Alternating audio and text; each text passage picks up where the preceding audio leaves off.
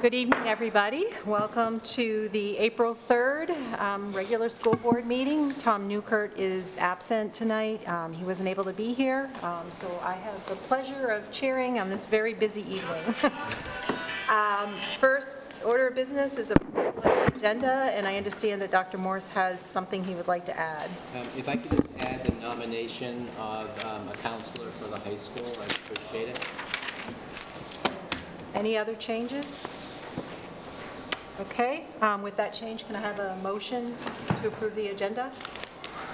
Brian? Motion to accept the agenda? Second? I'll second. Okay, Dan seconds. All in favor? 6 in favor and student rep in favor. Okay, public comments? Okay. And now we are going to move on to the architect report. Do you want to do the minutes? The Should we do the minutes first? I'm sorry. All right, we'll do, I'm sorry. We'll hold on one more minute. We'll do the approval of the minutes. Can I have a motion to approve the March 20th regular meeting minutes? So moved. Okay. Second? Dan, second. Any changes? I had one small change on page 2. Under my board comment, when I talked about the performance at Johnson Theater, it should say at Johnson Theater with the high school orchestra, the middle school jazz band, and Will Todd. Any other changes? Okay, so with that, we'll vote to accept the minutes. Okay, all in favor, well, 6 in favor, and student rep abstains? Or, okay, so student rep in favor. Okay, now the architect report.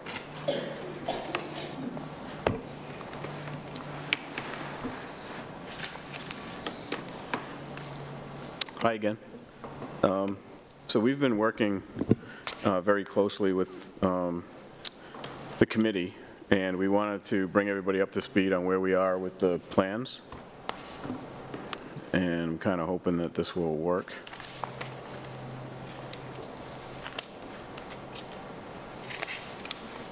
There we go. So we're getting into more of a shape for the building, which you see here on the site plan. And what we see here is a bus loop that comes off of Co Drive, and then a parking area with the field in between of 2 parking areas, basically to separate however you want to separate it. It could be visitors, teachers on the other side. The buses could be in the back, the linear parking lot that you see right behind where it says car drop. That's where the parents would come in. So as we separate this, the other thing we started to look at is solar panels, because we've talked about a net zero ready building. So what that means is how many solar panels can we actually fit on the site. The rectangular parking spaces that you see behind the car drop off, that is roughly 20,000 square feet. And so then our building footprint, the piece anyway that would be not in shade and shadow on the roof, is another 18,000 square feet. So basically we're looking at about, and these is just very rough numbers, about 30,000 square feet, plus or minus, of surface area if we were to put sort of a carport over that rectilinear parking space and put the solar panels on the roof. Given the size of the building, we started doing some very quick energy analysis. And it could be that we're looking at 50 to 60,000 square feet of solar panels. So we're about 20, we have about half the space, if you will. So we're still going to try to come up with some creative ways to get more solar panels. We did contact Revision Energy, Jack Ruderman from Revision Energy, and he said a solar array of that size is not a problem, and they'd be happy to talk to you about it, as would some other power purchase agreement companies. So that's what we've been looking at in terms of the site that's not building related. And Dr. Morse has asked me to put together sort of a basis of design draft, if you will, based on owner's project requirements that talk more about the sustainability in the building and the energy analysis, and we're going to put that together. We wanted to make some calls and do some dimensioning first. So any questions on the site? Would we need to look at some sort of lease back? Exactly. Like for the, okay. Yeah, yeah. So it is a lease to own. It is a long-term lease where you never own it, but they continue to own it. And then the third option is to buy it outright.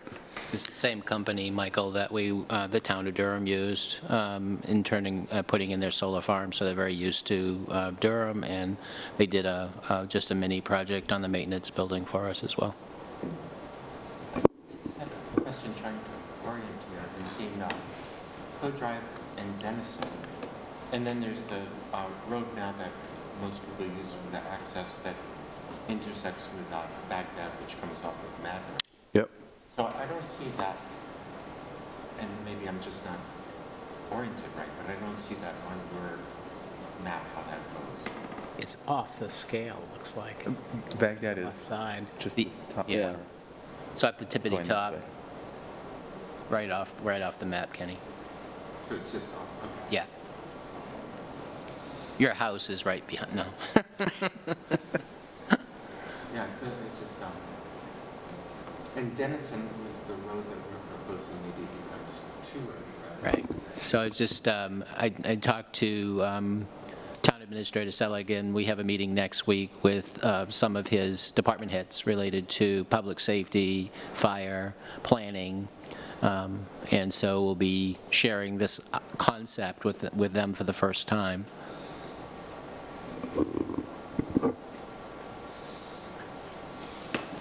I still think that this layout looks like it has a lot of paving on the property, and I would challenge the committee to take one more look at how we can position the parking closer to the existing roadways so we don't have to take so much out of the site, which is already limited in space for driveway space.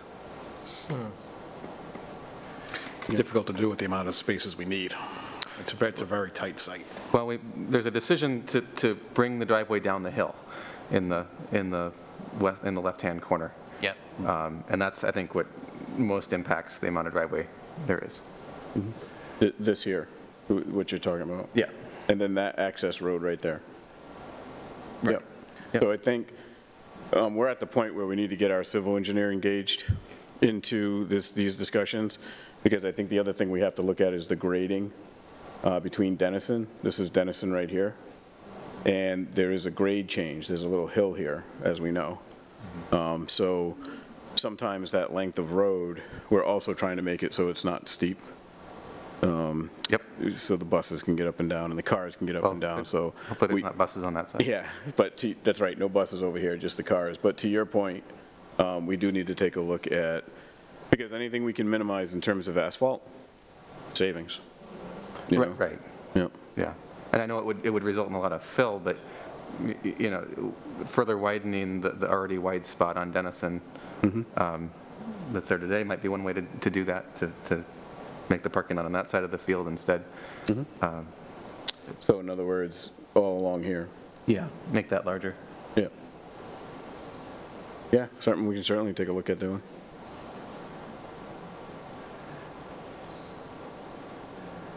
Okay, anything else, or? So, for the building, what we have tried to do, as you see here, is the aqua up at the top, that's your athletics. So that's the full-size high school gym. We're looking at bleachers that seat approximately 200 people at the moment. We have an adaptive PE space, and we have changing rooms, offices, and storage that goes along with your PE program, and that's the aqua. Opposite side is all of the purple is your music program, and this is the front door. So as people come in the front door, they go through the administration space, meaning they can't just walk into the school. They're all vetted, similar to what you have now, in a little bit more of an organized way. And right off the main lobby is instrument storage. We had a lot of discussion with the students, we had a lot of discussion with the music program about the students being able to come in and drop their musical instruments and secure them right by the front door, which would also be right by the music program, so they're not lugging those things around all day. It's also an opportunity for parents who drop off and pick up instruments for it to be right by the front door, so they don't have to traverse through the building to get there. What you see in red up front is administrative space. So everything from your principal, vice principal, to counseling, the nurse, the SRO, an office for an SRO, all of that is the red up front. The thinking behind that is we now have administration on 2 corners of the building, and it's welcoming. So you have your eyes everywhere around the site like we've talked about, all eyes on the front door, multiple administrators because people get up and move around during the day. And so that gives us a lot of visibility up front. As you come through the building, there's our dining commons and learning commons. So for 2 lunch periods during the day, that's where the students eat, and the whole rest of the time it's reading space and library space for the rest of the day. Up in the upper right-hand corner of this slide is the kitchen and the servery. The servery, as students come down the stairs to be served, they can either eat in the learning commons or go outside in the back of the building to eat. So that servery serves both indoor and outdoor eating, and the kitchen is situated in those roads that Michael was just talking about. You know, one of those parking lots is the access to get the service to the back of that corner of the building. Bless you. Where's the way to get outside if you're going to eat outside? Right here? Yeah, what we're looking at right now are still diagrams, so we don't have doors and things like that shown in the plans. But when something is on an outside wall, there's opportunities there for both windows and doors. So right next to the servery is also the learning commons in terms of the library. So all of the yellow in the back of the school. So as someone comes into the building, they go through the lobby, through the dining and learning commons, and directly into the lobby, and you'll be able to see right through the school and see right through that learning commons to the back playground area and outdoor eating area and outdoor learning areas. So this yellow represents the library. There's another little spot of red in the back of the building. The thinking there is that if we were to move SAU offices into the building, they'd be able to share space with the library. And then the SAU office is now on a 3rd corner of the building. This is very different. And so the 3rd corner of the building now has eyes on that 3rd corner, if you will, which allows more administrative eyes looking around the building.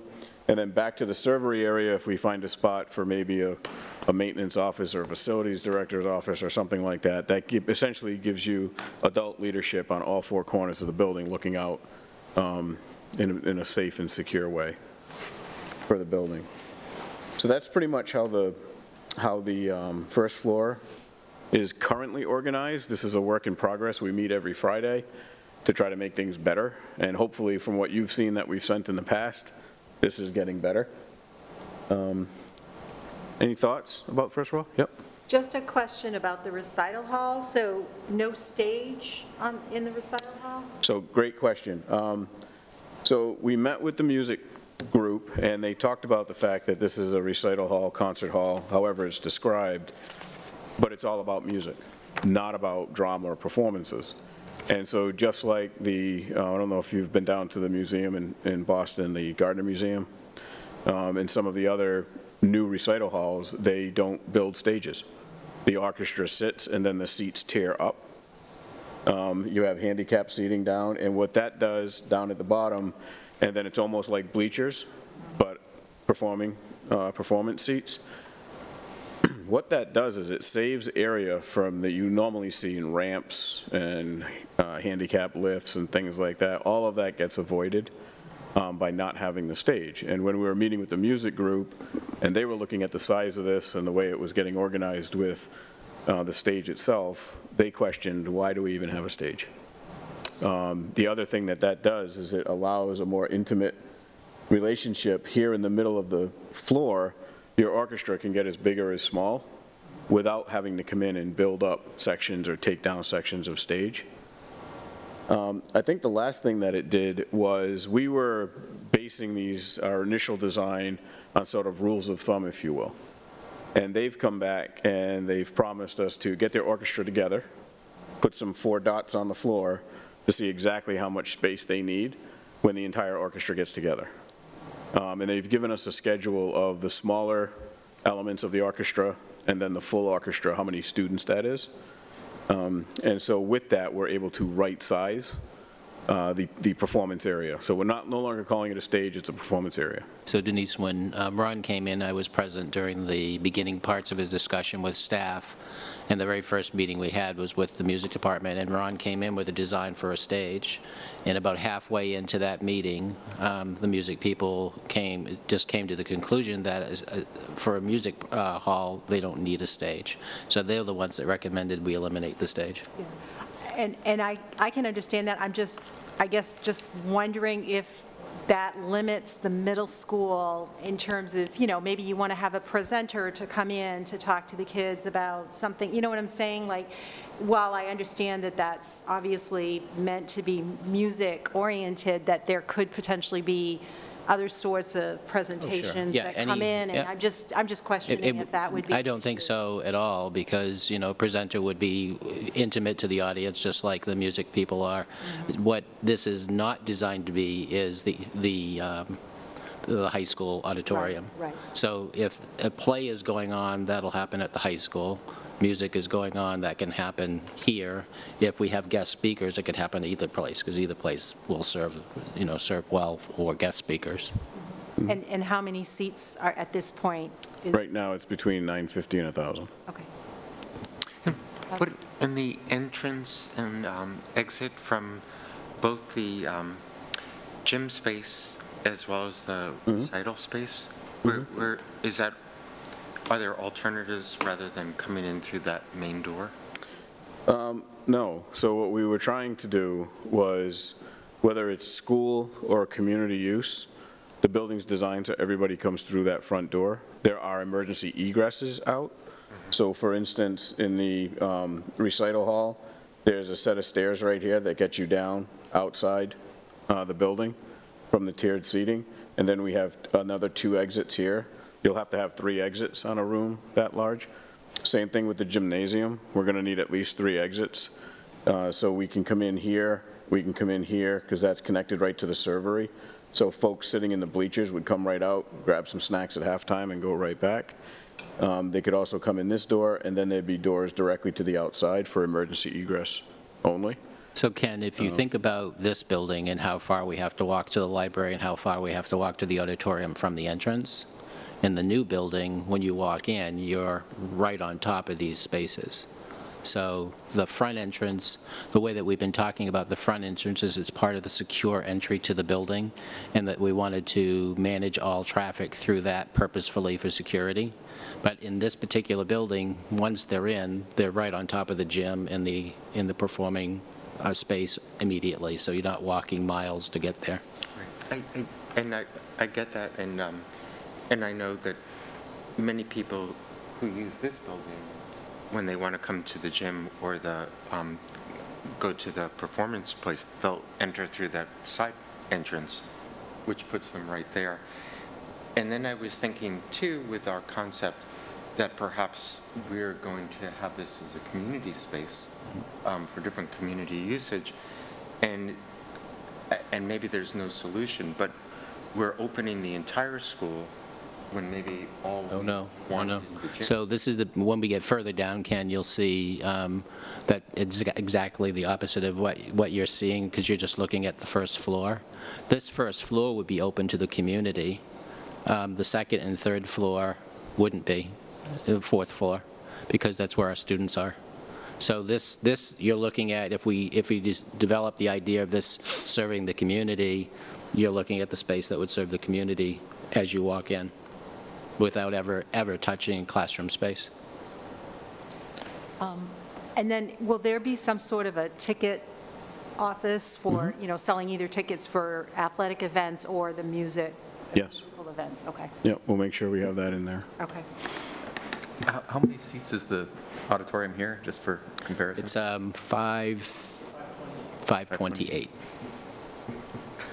So Ron, I noticed too, the servery has moved since the last diagram. Correct. Did that make the gym bigger, or did you go out farther in the back? So actually what was happening is the gym was oriented 90 degrees, which meant it was going out further this way.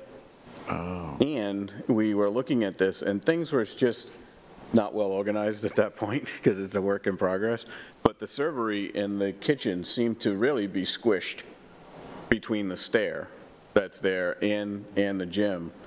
And the other thing was, the question came, when the students are done eating inside, how do they get to the play area outdoors for recess?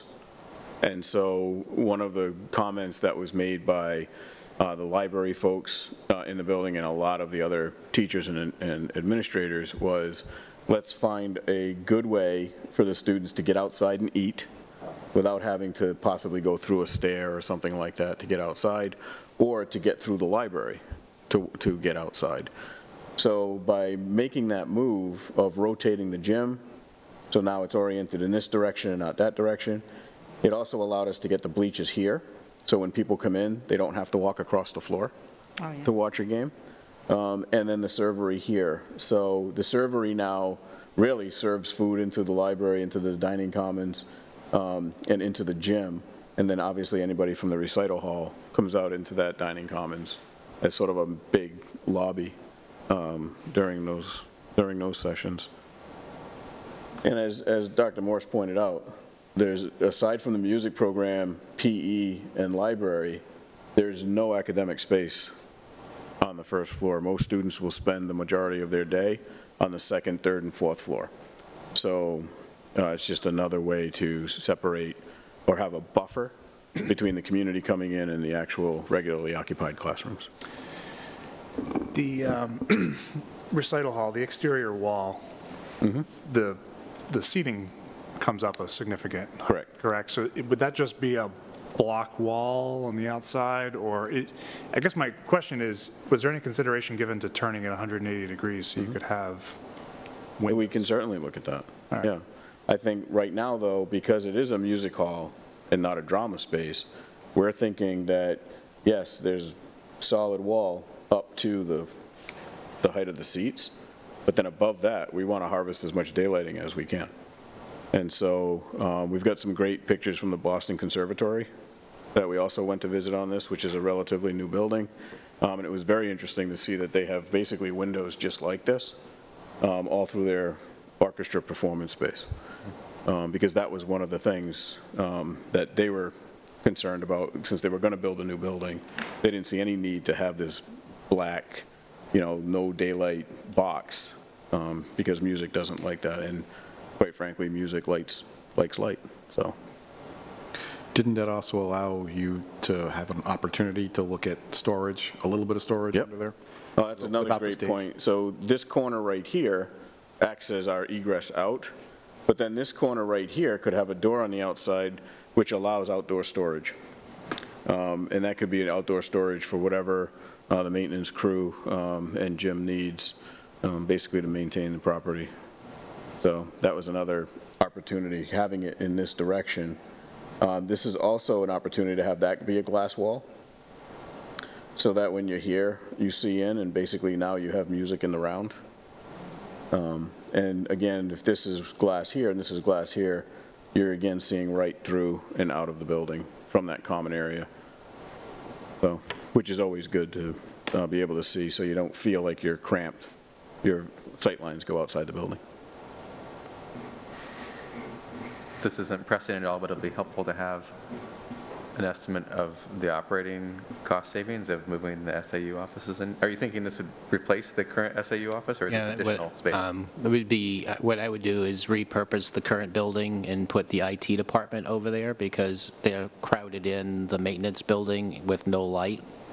So if we move the SAU office up here, we could move the IT department across the street and give them a serviceable building to work from.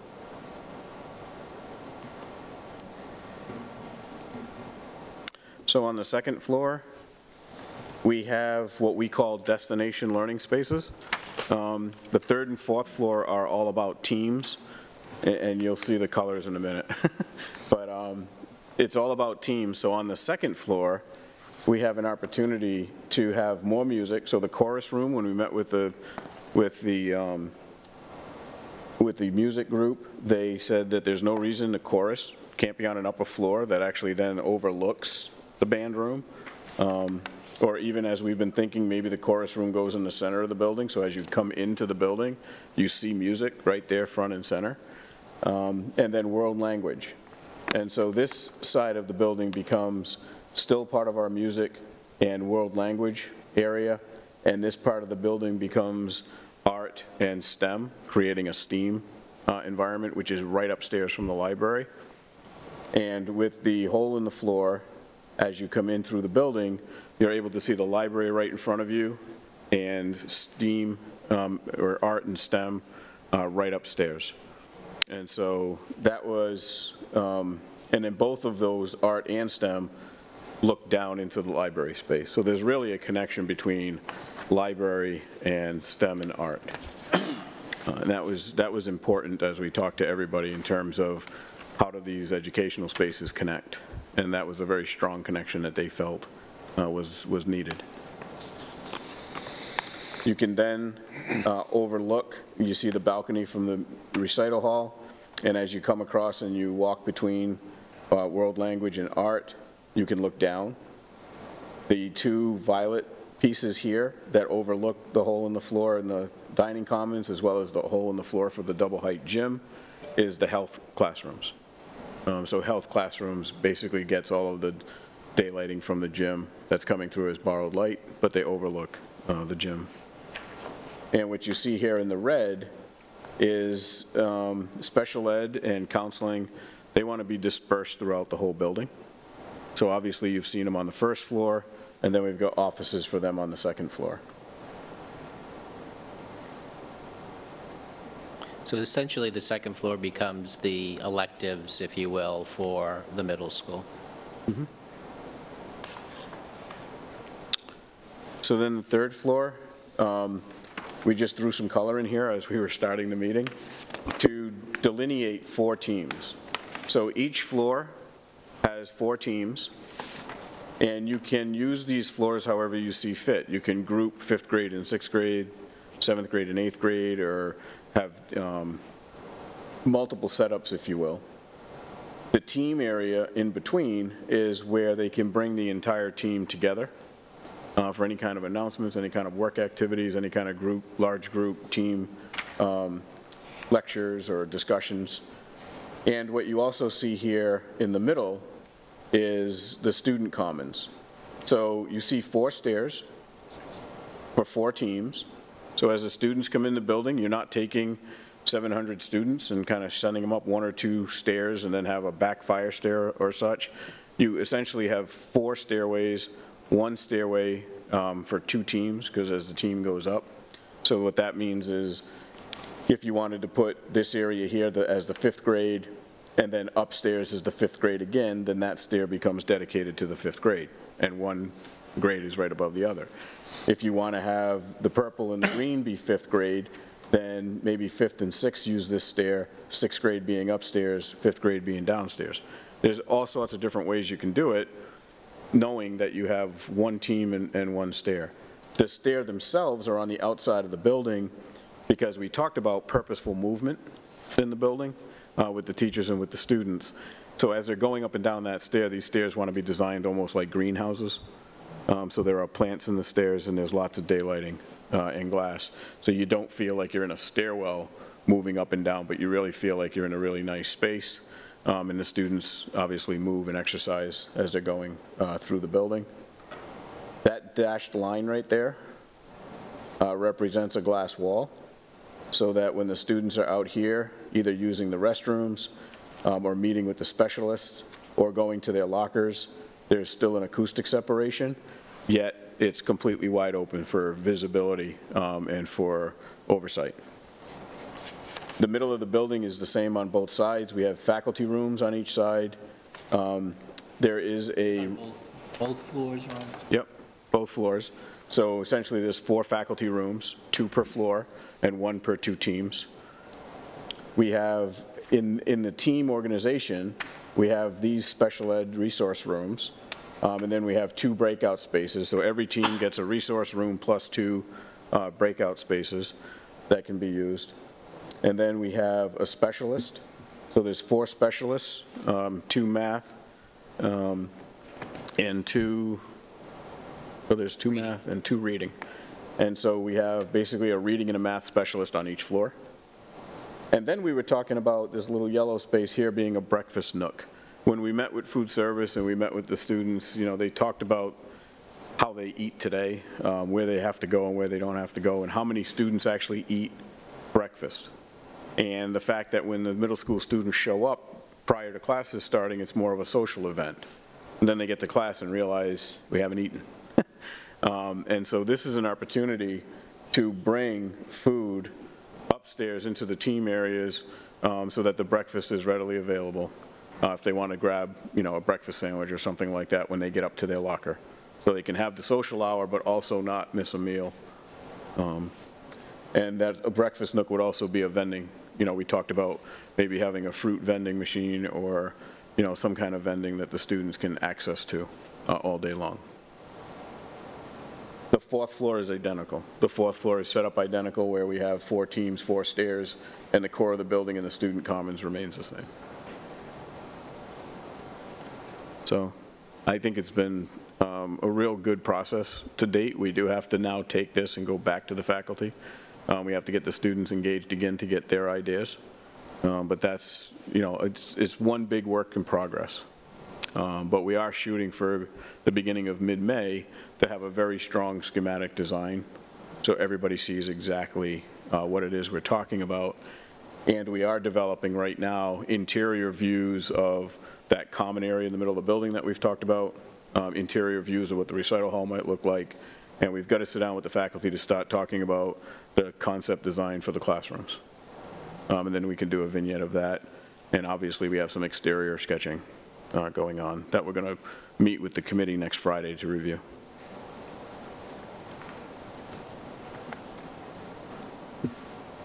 Any questions?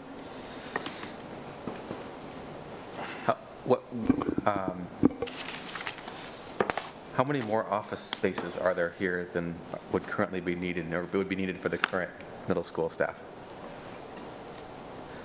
I'm not sure what you're asking, Michael. Yeah. How much room for growth in the faculty is there? When I hear you describe the office and program spaces, it sounds like it's designed for what we offer today. Yes. And so that means if we want to add something, then something else has to give. We have to take something away or shrink something. Well, hopefully the building is designed in a flexible way where you can add the office. So you see all this, you know, these common areas that we're talking about here, and then again on the 2nd floor. You know, it is important for you to be able to modify this because we all know it's not going to stay the same, right, for decades. Things will change, and as things change, like for instance, you could put another office here on each floor. You could decide to do breakfast a different way and open up that space. Instead of having a breakfast nook, you could make that into an office. On the 1st floor, the same thing. We've talked about, I think there is space for an additional counselor in the building, or there was some discussion about how many counselors you have now versus how many you already plan to have when the building opens. So I wouldn't necessarily, that's built for future, but built for when it opens. So I think I actually asked this question last time, which what I said is that when you do our long-range planning, we only go out 10 years. And it's approximately the error at 10 years out is, call it 10%. And so what I said is, looking at this plan, what does it look like plus or minus 20%, which is what you're just asking, right? It's like if the school, I mean, who knows what will happen in 30 years, maybe the birth rate changes and it explodes, and therefore we experience a growth of, so asking those are the 2 extremes I would throw out there, not just if we grew 20%, but what if we shrunk 20%? How would this building? So I think that's kind of the question I asked last time. Well, and maybe I'm not so much worried about that much, the extremes of the potential student population change, but more about programming. Because even if the student population is the same, which is what we expect based on long-range planning, Right. we're going to continue to find additional needs and opportunities. It's been technology integrators, it's going to be probably world language, there are going to be things like that that we want to add, and if we only design the space for what we have today, then we're going to start off and 2 years down the road be remodeling. But again, inclusive in growing 20%, you're going to add staff. So you mean, so it kind of... That's a whole different equation if we get that. No, but when you think of that, so if you're thinking of adding staff, it's kind of what you're saying, because you may add technology integrators or anything. Yeah. If you assume there's a 20% growth in students, there's therefore a growth in staff that's going to go along Yes. with that. So that kind of, Yep. how do you accommodate a growth in staff of that size? So it's kind of the same question, I Yeah. think. Good question for us to ponder, because there's no answer tonight for that, because we were estimating the student population based on the long-range planning of being pretty consistent, but we assumed that this building would hold 700 students, which is about 40 more students than we have today. So, I think we have to think about that some more, Michael. I mean, we definitely can, when we built the world language piece, we made an assumption that potentially we would expand into the 5th grade. So that's incorporated. But in terms of other programs, the middle school seemed a pretty stable unit overall. We did put in an extra counseling space just in case. But really, those are the only two things I could see on the horizon. Beyond that, I don't know what more what more staffing we would need for the middle school.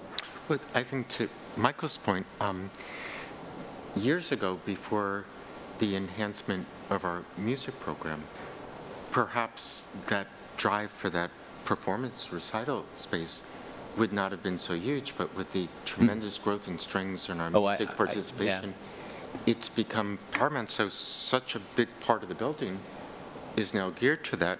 And I think what Michael is saying, and I think astutely, is that there are things on the horizon and we might know what they are.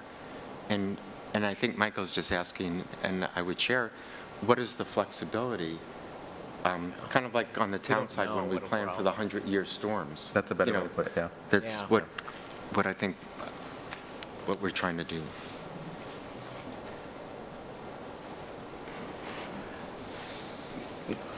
My assumption when I saw the SAU space on here, obviously, was that we would be moving out of the existing SAU office space. So that makes, and I understand that's not what that the current thinking is, but is there a possibility to add a partial 5th floor to consolidate administrative space here?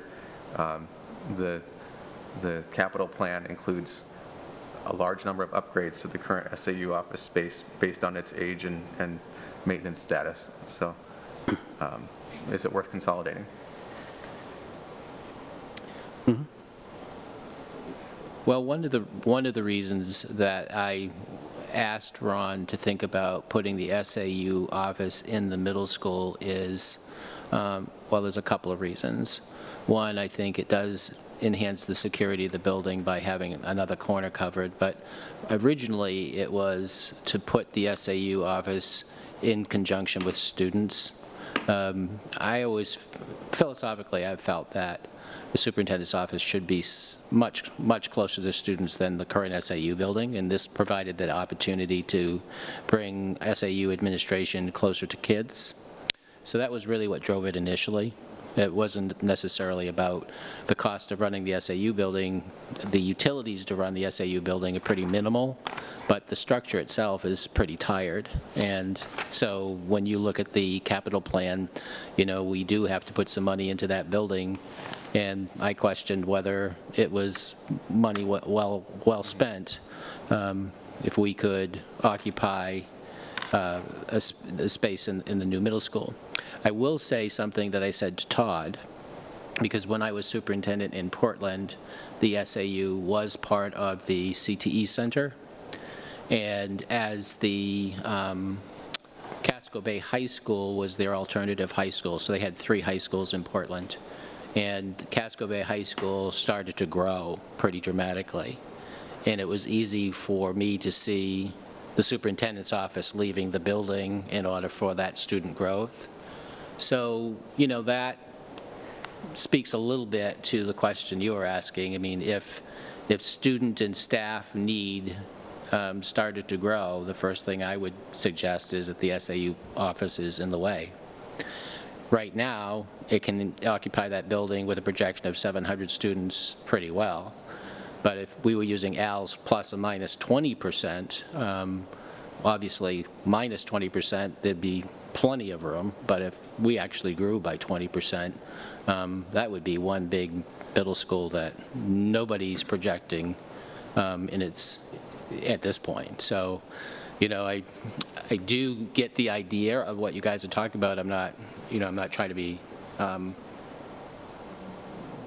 contrary. I just think that as we look at this building, you would have to flex out space if you were going to grow. So the first space I would flex out would be the superintendent's office, because that's the logical thing to push out in order to make room for kids.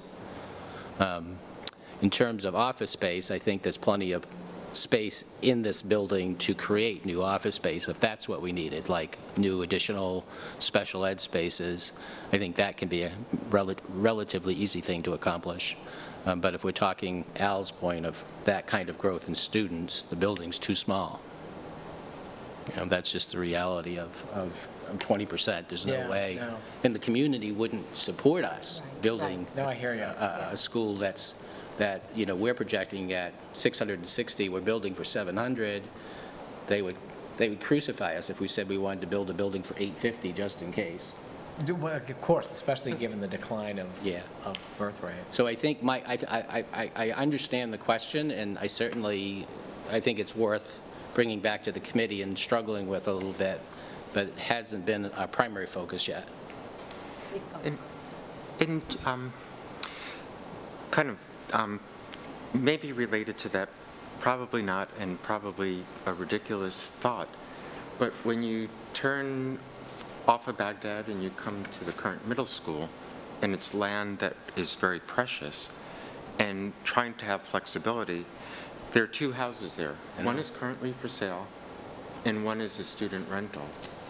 Yeah. Does it make sense for the school board and Oyster River Community School District to think about trying to buy that property, because that adds a tremendous amount of real estate that gives us more flexibility in the future for many things, whether it's less concrete. Kenny, it's not a crazy idea at all. It's a conversation that's been happening in the district since the high school was built, because there's all kinds of property at that point, had the district bought at the time, would have allowed more elbow room for fields and so forth. But it's really hard to contemplate buying property, because for a school system you need a warrant in order to purchase property. And so the idea is absolutely the right idea. It's just the timeliness of being able to do anything in terms of purchasing is such a, you have to say to a buyer, we're interested in your property, and you know, the vote's in March, and whether people are willing to do that, it would be, you know. Right, to try to get the ducks in a row to accomplish it. But yeah, I think any time that we could purchase property around the middle school, around the high school, we should be looking at it. We did look at the property, remember, across the street from the high school, but the grades were so severe that it would have cost the taxpayers hundreds upon hundreds of thousands of dollars to be able to utilize that space. So that, however, is pretty level with, you know, Denison, and you know, would be ideal property for us to own. I'm just thinking, though, you know, and I understand, obviously, you can't build a school for $850 when the projection is nowhere near there, but just in terms of if down the road at some point it needed to be added on, you know, is there a possibility at all, because it's such a tight space, you know, or is this it, you know, and if this is it, then, obviously that would mean that, worst case scenario, there would have to be another kind of solution. Maybe that would mean bringing 5th grade back to elementary schools or something like that down the road. You know what I'm saying? So, I mean, I could foresee that, because you don't know what happens 20, 30 years down the road.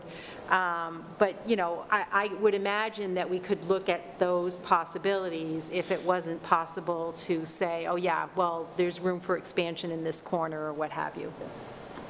Could it go up a floor? Yeah, that's what I was going to Exactly. So Michael had brought this up a little while back about if we stay on the existing site, are we limited? Does it expand?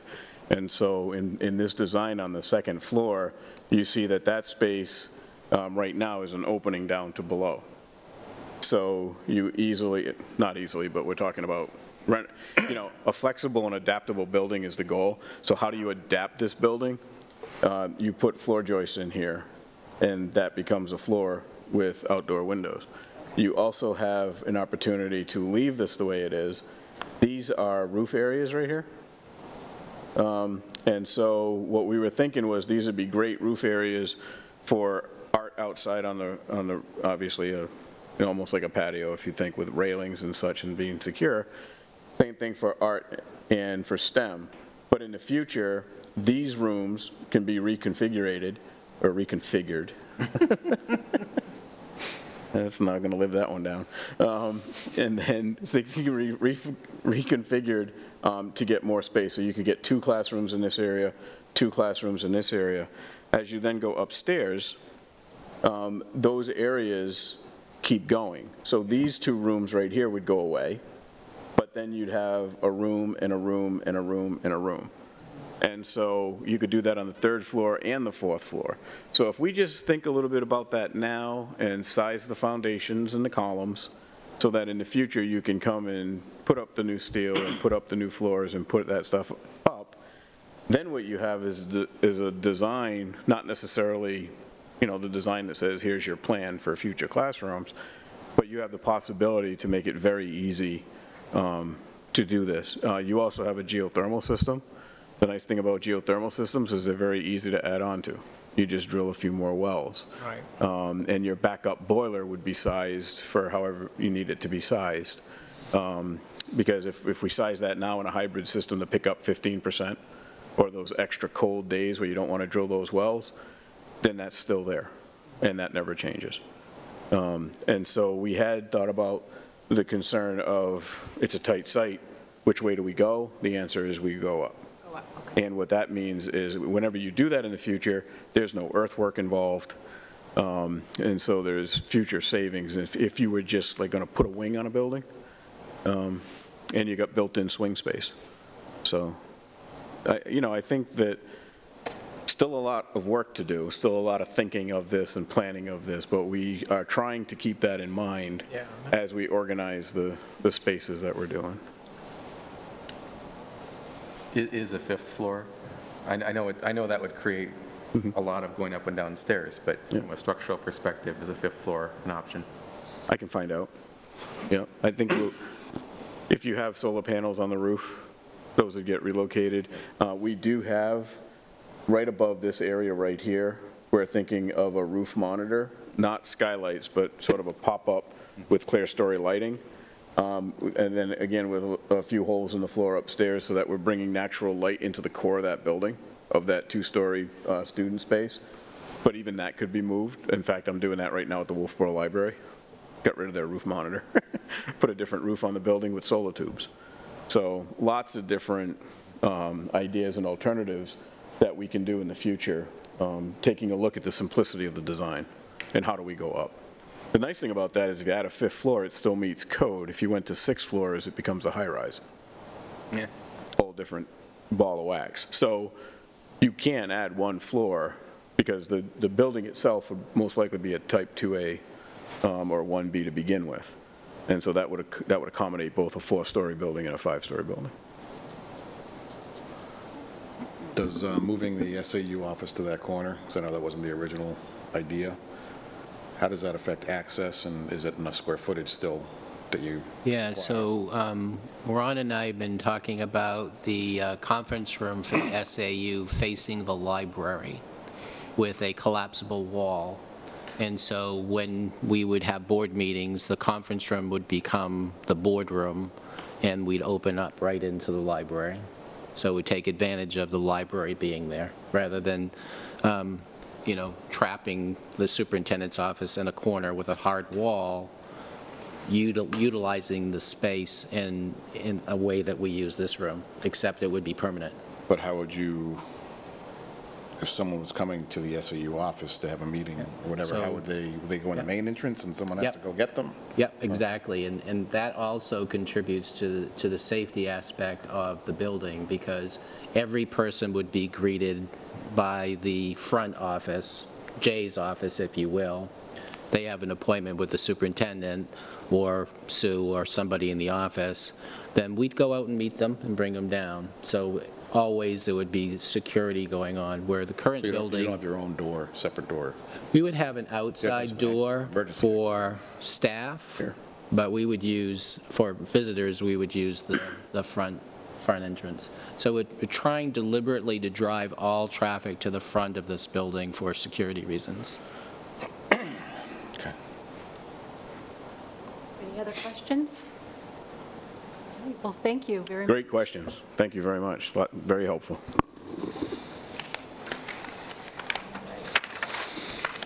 Thank you, Ron. Yep, thank you.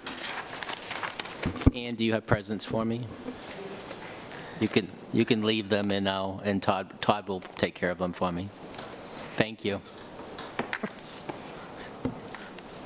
Okay, so we are announcements, accommodations, and comments from the district. But it was older than what he presented. It was not the same. Oh. Good evening. David Goldsmith from Moharamit. I want to give you some updates on some announcements that I made at the last school board meeting. Since that time, we did have our pancake breakfast. It was this past Saturday. It was a wonderful success. The jazz band has been in Florida, so this was a pancake breakfast without the jazz band, which was sad from a jazz band perspective. Definitely changed the tenor of the pancake breakfast a little bit. We had a tremendous amount of people attend. We had wonderful entertainment, Grimes Dance, who's been there for many years, Quest Martial Arts, some local community members and staff members playing music. We had some students playing music. We had a group from the high school raising money. We had a social and emotional learning table set up. We had and 68 Hours of Hunger having a table. So we had a lot of community and high school and town tables there. We also had a booth set up run by Dr. Morse and Mr. Allen, advertising about and giving information about the middle school project. And that was very well attended. That was right in the main thoroughfare of everyone coming to the pancake breakfast, getting to stop and talk to either Dr. Morse or Mr. Allen, seeing some of the design drawings, getting to talk about what was going on. And so I think that was a real big success for people to be able to talk to the superintendent. We began our construction project at Moharamit on Monday. That's also gone really well. The students, staff, families, visitors have all been very flexible with the new entrance to the school through the West Wing, having to come to the office. Students have been incredible, as have staff, with the demolition noise that has been going on. The construction crew has been very respectful to our school. There's clearly noise that's going to happen when there's demo happening, and the students have just been really more interested in knowing what's going on than annoyed by it. They've been doing a great job. And that's just moving on schedule. And then, of course, next week on April 10th, Wednesday, we have the free spaghetti dinner at Moharamit with the presentation about the middle school happening. That's also in conjunction with a Moharamit PTO meeting. The timing for that is 5:15 to 6 for the spaghetti dinner, 6 to 6:45 for the presentation about the middle school, and then 6:45 to 7:30 for the PTO meeting. There will be childcare provided, as there was at Mastway, and so we're looking forward to a lot of people coming out to hear a more formal presentation by the district about the middle school. Any questions on any of that or anything else? Thanks very much. David, when's the last reminder you sent out to the community on the supper? We sent one out today. We're going to send them out again this week, and then at the beginning of next week as well. Okay, thanks. Yep. Jay Richard, principal of the middle school. Just a couple quick notes. As David mentioned, the jazz band was not at the pancake breakfast because they were down in Disney World for a performance. I got a report from Dave Irvin this morning. What an exceptional job. No surprise that the kids did.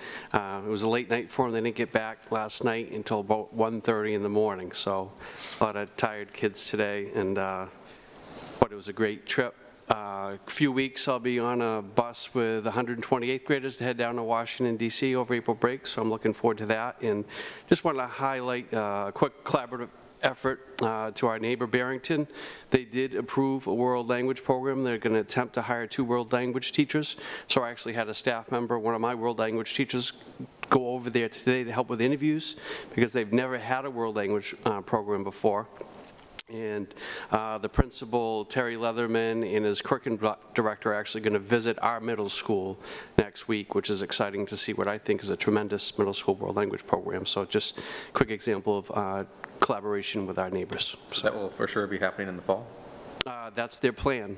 What, yep. What are they planning to offer, language-wise, do you know? What's that? You know what languages they're planning to offer? They advertise for French, Spanish, and Latin. So it's one of those things where you just kind of try to find someone that's highly qualified to do that. I mean, I've mentioned that over the years to the board. That can be a challenge in terms of hiring the kind of people we want working with kids. So, exciting stuff.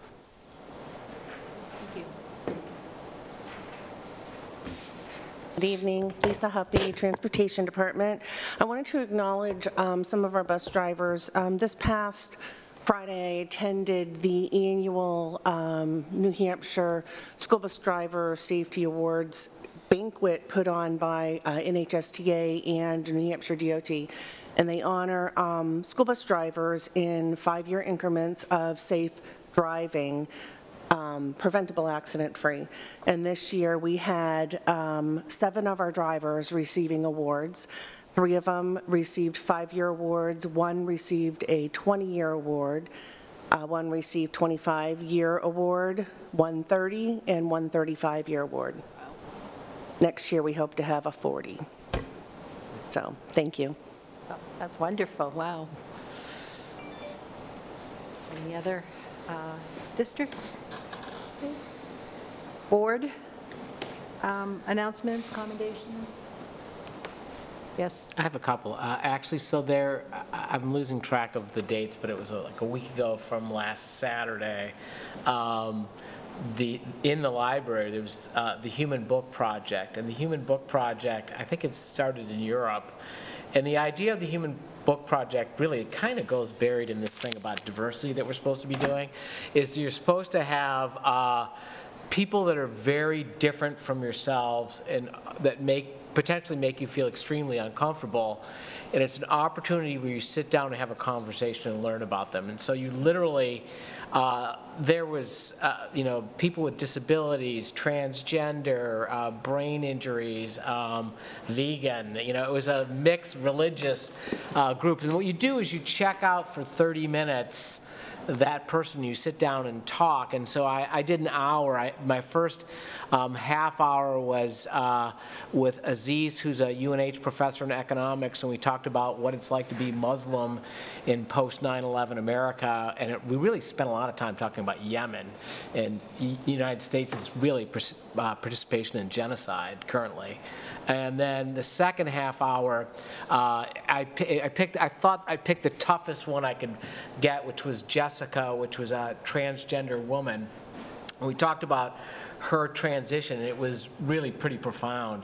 And I think, when we talked about, we had that group come in before and talked about training and standing up when you see discrimination occurring, and she had this really amazing tale. So it's just mind-boggling to me how difficult it is for somebody to go out in public as they're transitioning and facing that hump. And so what she told me is she had gotten comfortable enough and nothing had gone wrong, and she was like, wow, this is easier than I thought. And so she went to a restaurant and she sat down, and as the waitress came up to her, of course, the worst case scenario happened. The waitress was like, there's no way I can serve you. You're a total freak, and made a humongous scene in the restaurant, and Jessica was like, just floored. I mean, it was her worst case scenario.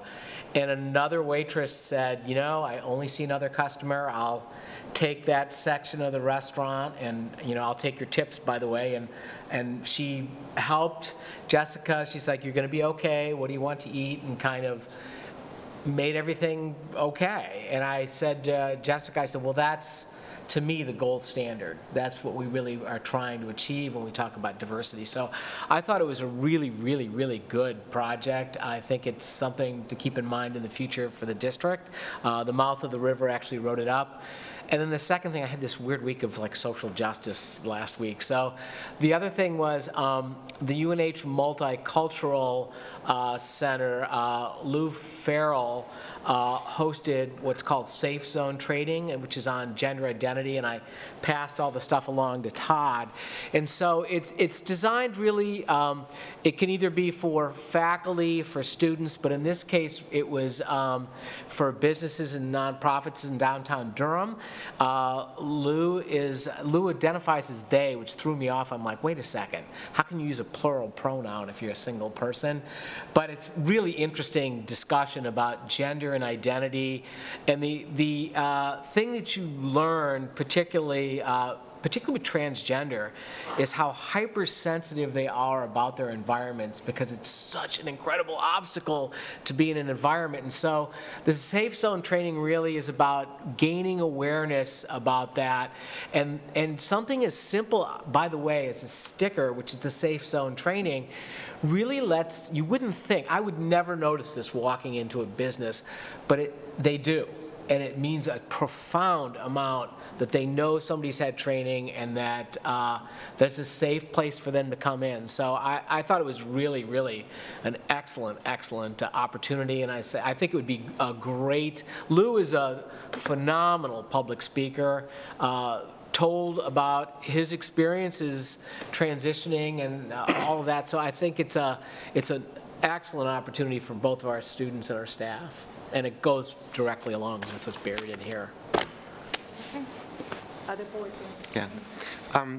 Thank you for that, Al. I mean, that's sounds like incredible experiences. And just anecdotally, in my practice, I am prescribing hormones for people who are transitioning. And when you see a patient, you need to enter a diagnosis. And when you go to transgender, it says transgender disorder, and there is no way to enter, this is just who somebody is. So it shows the battle. I know a couple of years ago we made our policy, but what a struggle, and to bring that issue forward, I appreciate that. My second thing is how amazingly disappointed I am with the New Hampshire School Board Association, with the efforts led by Tom Newkirk and also you, Dan, and the response that we got from them, I thought was meaningless, spacious, almost insulting. And we were just talking about the middle school plan, and we're talking about funneling people in the front entrance and posting people of authority at corners. And here you can carry a gun in. And knowing the political makeup currently, we have a Democratic House, we have a Democratic Senate, and perhaps the bill that we would like to see that is limiting guns in our school might pass. But I worry with our Commissioner of Education and our governor, is there a veto lurking? And I think our efforts of writing the letter were great. I think our efforts, New Hampshire School Board Association, were great. But maybe it's time that we think about trying to lobby Governor Sununu and Commissioner Edelbutt and explaining how ridiculous it is that we're spending all this money to harden our schools, yet we're allowing people to walk into our schools with guns. Because it would be devastating to have the bill passed that we would like to see passed, and have a governor veto that bill. And I don't know what our other options are, but I think we should do something more and not give up the fight. It's crucial. Any other board comments? I'm just curious as to what the reaction was at the booth at the pancake breakfast. How did that go? What was the response from the people that you were speaking to? It was incredible. I mean, Michael was there, and he saw me mobbed by people as he was running after his doppelganger. Michael's son is just like the spitting image of him. I tease him all the time. The people were like super enthused, super excited. They had really great questions. You know, they were especially, you know, engaged if they had a second or third grader because they know that the child would benefit from the new school. If they had an older child who went through, they would talk about the need. I mean, it was really just by Todd and I being there that morning, I think it was an amazing opportunity. I would say it was equal to the presentation we did at Massway, but much more personal, one-on-one. So we have other activities coming up. In May, we're going to focus in on the orchestra performance. We'll do a supper before that and talk about the performance hall. And so we developed a pretty comprehensive communications plan that we'll be sharing with you guys that will take us through the summer. Then in the summer, we'll look at what's coming up in the fall, but it's going to keep us plenty busy. I have not had a single person say to me yet, this is a stupid waste of money. I think people know the building, it's time, and it seems to be receiving a really good response from people. Seniors stopped and said, yeah, we know this building is old. You know, so it was even people who didn't have children in the school who had stopped for the breakfast because they had grandchildren or nieces or they just wanted to have pancake breakfast at Mohammed because they've done it before. There were a lot of people who stopped. I mean, I didn't keep a net account, but I knew I was talking constantly for 3 hours. Okay. Moving on, Assistant Superintendent report. You have in your board backup a document called Questions from the, hold on a second, what's it called? Questions from the cohort, which is related to Chris Hall's sabbatical. I'm sharing that with you for a couple of reasons. One, it was really, I shared it with the entire staff at large and has all the different questions that people are researching. And it's really engaged staff in some dialogue. All of the members in the cohort are in the process of setting up blogs where they're going to be blogging about their research, and so it's pretty exciting stuff. All of these projects will have the opportunity to do a presentation at the end of the year. They're scheduled, and there'll be a lot more detail to come on this, and I will make sure you have specifics because they haven't divided up which days, which presentations are going to happen, but they have 3 dates set for May 21st, May 28th, and June 4th to do six presentations at each of those. The presentations are about 20 to 30 minutes each. But it will be an opportunity to hear the teachers who've been spending their entire year researching these questions, share what they've learned, and share it with their colleagues. Really exciting stuff, so clearly board members will be invited to that as well, so please keep that in mind. And another thing that came out of this project, which was very exciting, Chris, at the beginning of the research, was discussing it with all of the action researchers. Gee, wouldn't it be kind of neat to to present our findings at a national conference? So on a lark, they submitted our proposal to the NCTE, which is the National Teachers of English, and they've been accepted to present in Baltimore next fall, all the great research they're doing. So not all of the projects, but they're presenting on the concept of this action research cohort.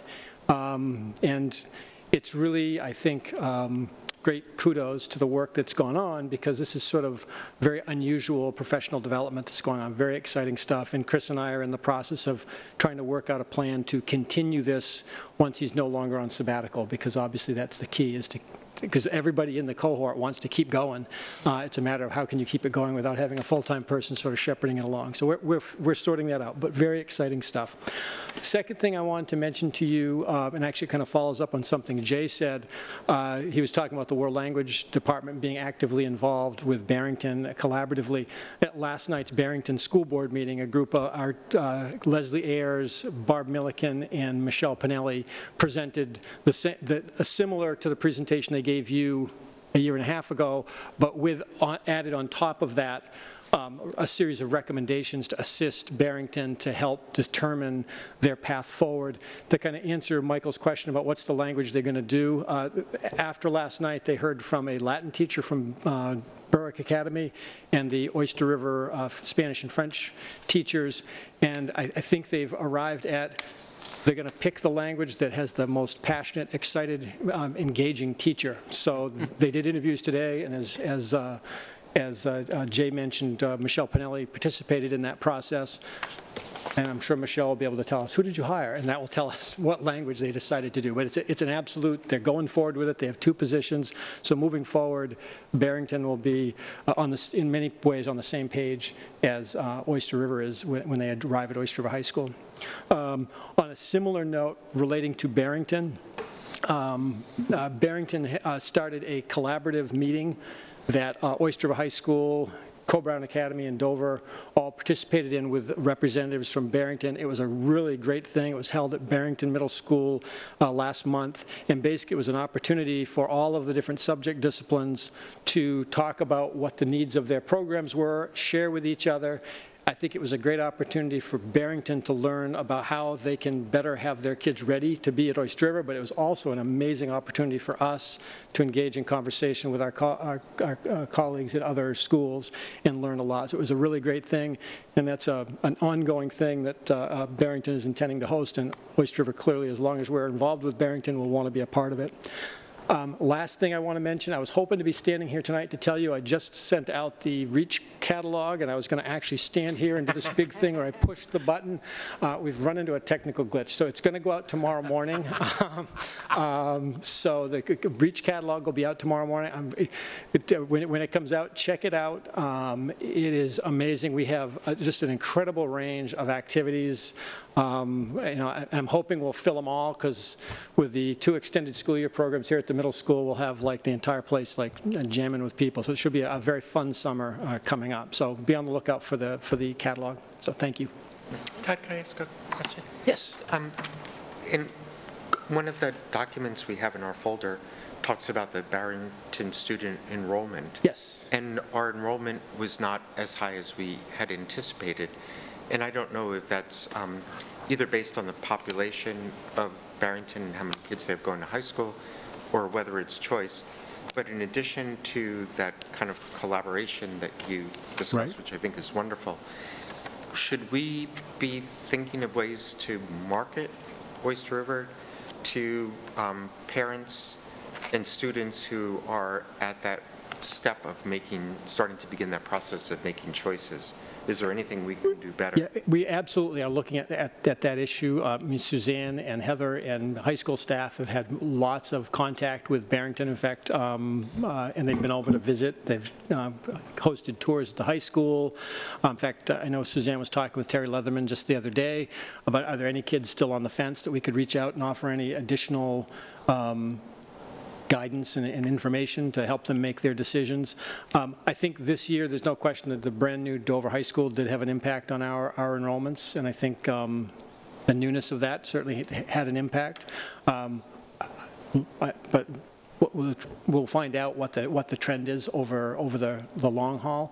But I do think, yeah, you're right. We do need to maintain that contact with Barrington and really be trying to provide them as much as we can to make sure families have all the information they can get in order to come to us. I would say a lot of the kids that are choosing Dover, right now, like I say, it's the facility, but a lot of times it ties into desire to be involved in the career technical programs, which are housed right there, and minimizing that. So there's a certain population that there's only so much salesmanship you can do.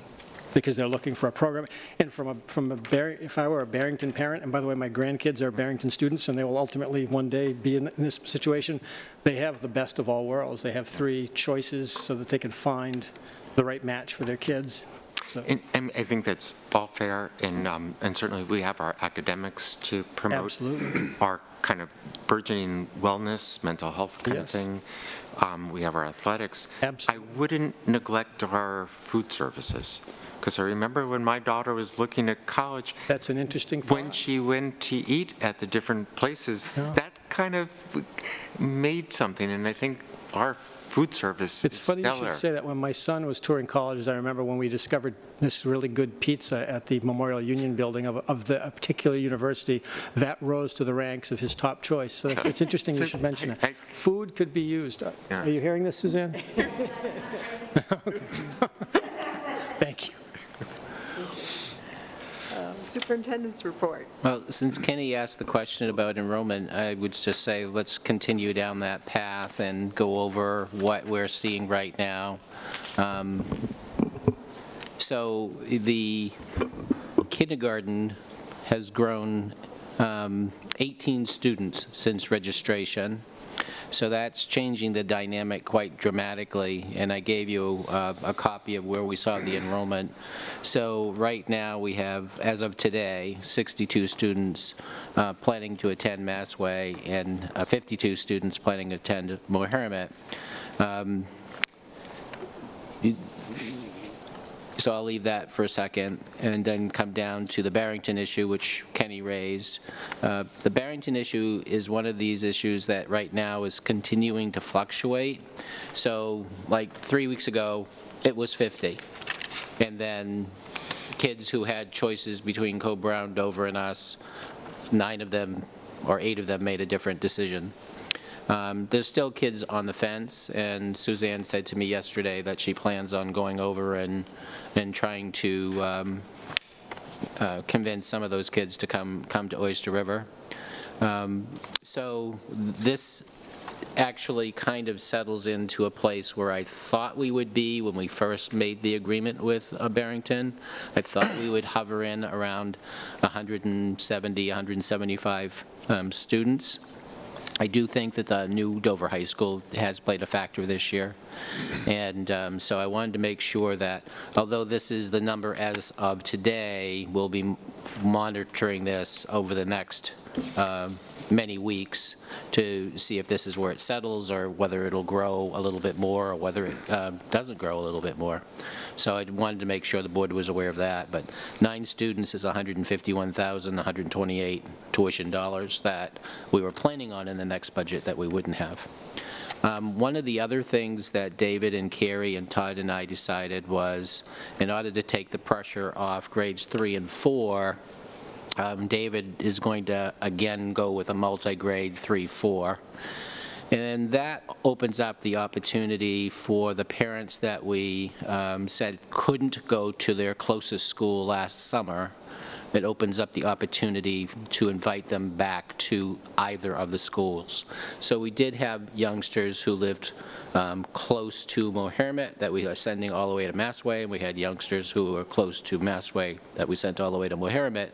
And, you know, on the surface, that is a bizarre thing to do, but what we were trying to do is protect the class sizes based on policy 2B or IIB, which, you know, we try to keep class sizes reasonable in the upper elementary at about 22 to 1.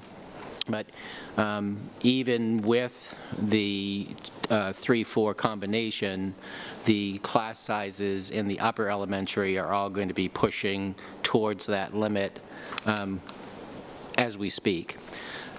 So the issue for us really is the kindergarten. And of course, with the new addition at Massway, we do have room for a kindergarten there.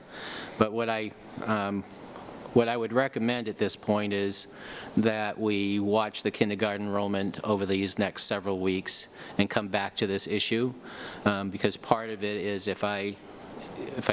I'm leaning in this direction, but if I recommend a 7th kindergarten, then I also need to figure out how I can recommend to you we can pay for it. And I don't have that tonight, and I want to watch what's happening in both schools over these next several weeks.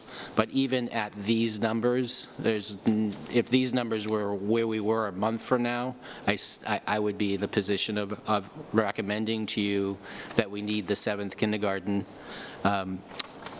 These numbers go up. There's no question. Right now, to me, there's no question. My question is, I haven't had enough time with these numbers, because literally these are updated as of today, that Sue and I haven't been able to go through the budget and figure out how we would recommend to you the 7th teacher, and then answer the question that you always ask, how are we going to pay for it? Totally. So I need time to do that, and so I just wanted to plant the seed tonight. I'm doing my Johnny Appleseed routine. I'm planting a seed. Then just in related issues, the health insurance did... Can I just ask about sure, enrollment? I'll stop, Kenny, yep. Just trying to make sure I understand things correctly. Looking at Massway, when we ended in June, we had 71 kids in kindergarten, but the current first grade class, which would have reflected those kindergartens, grew to 84. So we gained 13 kids, and we had a similar bump of 10 as we went from first grade to second grade. I'm going to invite David and Carrie up to the podium, and so they can answer that specific question. And then the one last thing is looking at Mohammed. We had those 2 big classes, and now the current 4th grade, which has 90 kids, will be departing.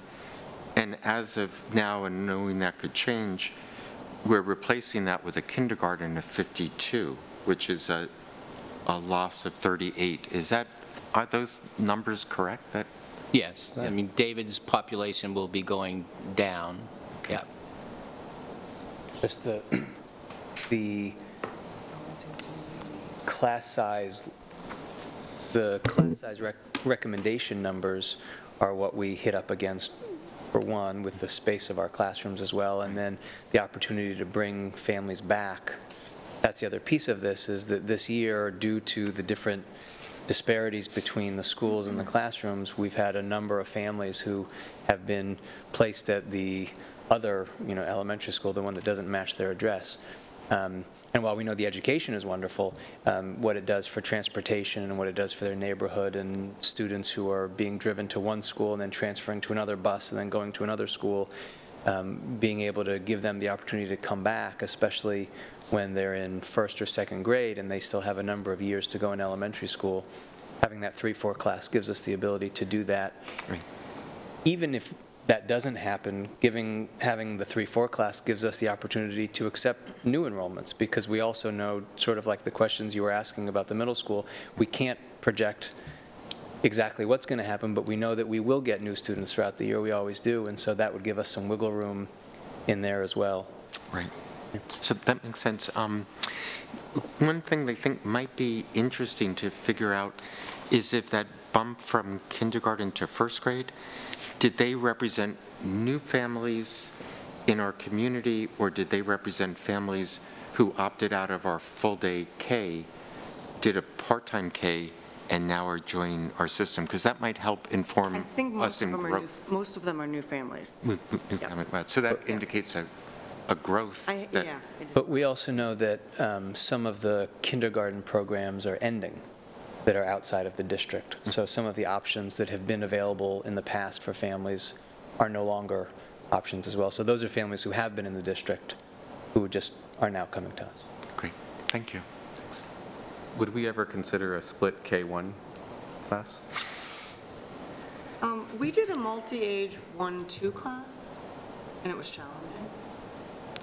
I think it depends on, I've done different configurations here and in other districts. It depends upon the grade configurations being together, and also I feel strongly about having partner teachers, so that if you do want to kind of separate out for certain curriculum areas, you can, and that you have a partnership in balancing 2 grade levels, and it's a lot.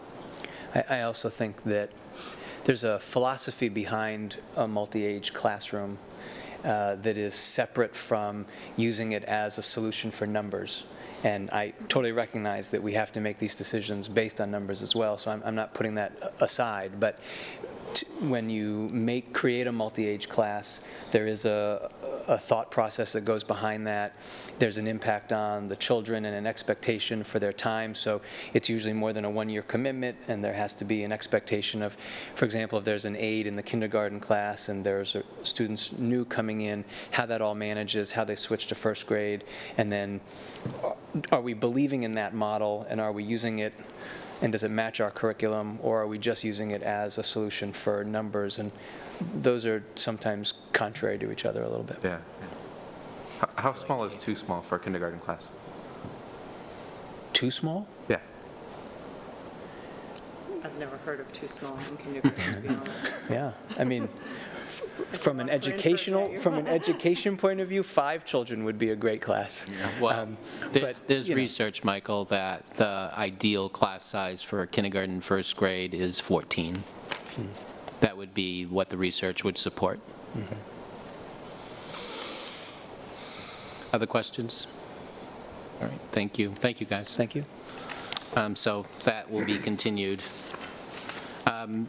Last year, for the first time, the school board was asked to authorize the board chair to sign the general assurance document from the Department of Education that goes to the Department of Education and the federal government. Historically, I mean, for generations, from the inception of this document, this was signed by the superintendent alone, and basically it just says we'll comply with all the federal requirements related to accountability, financial accountability. So the board last year authorized Tom to sign this along with me, so I need a motion from the board that would allow Tom to sign the general assurances form.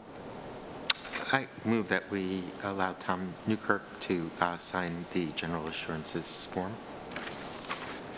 Is there a second? Okay, Brian? All those in favor? All right, 6 in favor and the student rep in favor. Thank you. Normally, this is something that Tom would do when we lose somebody who's been connected to the district. We lost Gerald Smith. Gerald Smith was the moderator for the school system from 1974 and 75 school year to the 82-83 school year. I just thought it would be nice for us to just recognize his service to the district and how much we appreciated that service during that time period. I also need another motion from the board to establish the last day of school. Based on our calendar, it would be Wednesday, June 19th. Since that's a calendar issue, it requires the board to take action. I just have a question about that. So how many days into the snow days does it extend? I didn't actually look at the calendar. 3 days? Okay. And the reason we do this is because parents are constantly asking when's the last day of school. This gives them the freedom to do their summer vacations, and staff also ask because of college courses and those kinds of things. So I mean, this year is so dramatically different than last year. It's easy for us to establish it tonight. Although we did have snow this morning. We won't have any more school closure? That is the assumption. All right. Well, it did snow this morning. And we've had floods in other years, but that's true. Knowing how powerful Dr. Morse is and that nothing would happen to throw this offline, I would move that June 19th be the day that we make that the last day of school. Okay. I'll second that. Michael, second. All in favor? I thought Yasmin would vote against that. She wants the 13th. Yeah, I'm sure. All right, thank you. Do you want me to do the nomination of Heather right now, Denise? Sure. Okay. So we had a surprise from my perspective. Wonderful surprise, but it was still a surprise. Heather, our director of counseling, who used to be a counselor for us and then assumed the mantle of administration, has asked that she return to counseling. And it's really about how young her children are and the demands of administration and night meetings and so forth. And I can think of no one better qualified than Heather to take on the role of a counselor here at the high school, and so I would nominate her to you this evening as the 4th counselor at the high school. What that does is it opens up the director of counseling position, which we would advertise starting tomorrow. All right. Is there a motion? Make a motion? So I move that we approve Heather McAnoff to return to her role as a high school counselor with the budgeted amount of $96,000 as shown. Moved by Kenny. I'll second. Yeah. And I would just want to comment. I think Heather grew with us, and I think one of our board missions really from the get-go as this board began to establish itself was our great concern about the mental health and well-being of the children in our district. And I think it was new for us, and it was uncharted territory. It was new for Heather. And I think she displayed amazing growth through this period and has really worked incredibly hard to establish a program that is really kid-centric, that really is addressing our kids' needs. I mean, the seeds are more than sown. The program is growing, and I'm really proud of what we're doing from that perspective, and I don't think it would have happened without Heather's passion in it and expertise in it, and so thank you, Heather. Thank you, Ken. That was very nice. Okay, we're ready to vote. All in favor? 6 in favor, the student rep in favor. Then the last thing I would ask the board to consider is, when we did the teacher retirement incentive, we actually had 3 staff members come forward who had not expressed interest in retiring. And my best guess is that just on those 3 people, the district will save about $70,000 in staffing, assuming that we use Jay Richard's theory of staffing, which is hire the best, but it doesn't necessarily mean the most expensive. The support staff have asked if the board would consider something similar for them. You have 3 different unions and then 1 non-bargaining group. I gave you a spreadsheet that gives you some of the ages of our support staff. Our oldest support staff member is 83. We have 76-year-olds and 75-year-olds, and so a lot of our senior staff, I think, in the support group work because they love to come to work, truly. I mean, that's the only explanation I can have, that it revitalizes them and gives them a social network and so forth. But others, could be considering retirement if an incentive was offered. With the teachers, we offered $20,000 or 30%. With the support staff, where their salaries are so much lower, I would suggest $8,000 or 20%. For some people, that would mean $1,200 as an incentive. Others, it would mean the full $8,000 as an incentive. But I'd ask the board to consider that. I do think it's worth your consideration. I would suggest the possibility of 2 people from each unit as the goal, and I'd ask for your guidance. I think that 2, and I understand what you're saying is that not everyone's going to probably take the incentive, but I would be concerned about the amount if all 8 took the incentive, and so I would like to suggest that maybe we approve 1 from each of the units instead of 2 from each of the units, or as a maximum. So, I mean, given that you're giving us bad financial news to start with and our needs, my thought really would be to stagger the teacher and the paras. I don't really think it's a great idea to do them at the same time, particularly when we have a hole to fill to come up with money. The other thought is, can you give me what the savings, projected savings would be?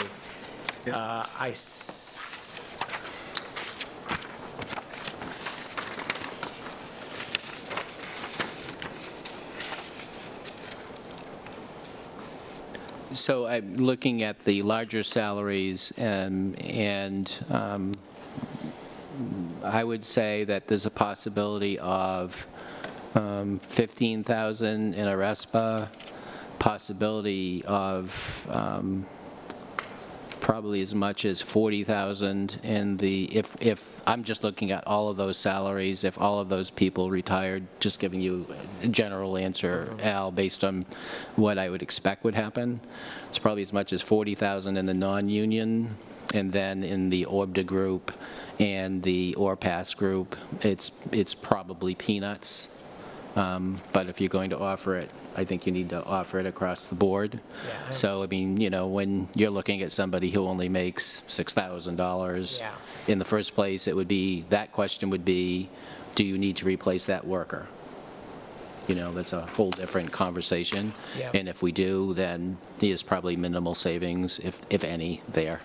So the larger the salary, the greater the potential. The smaller the salary, not so much. I got it.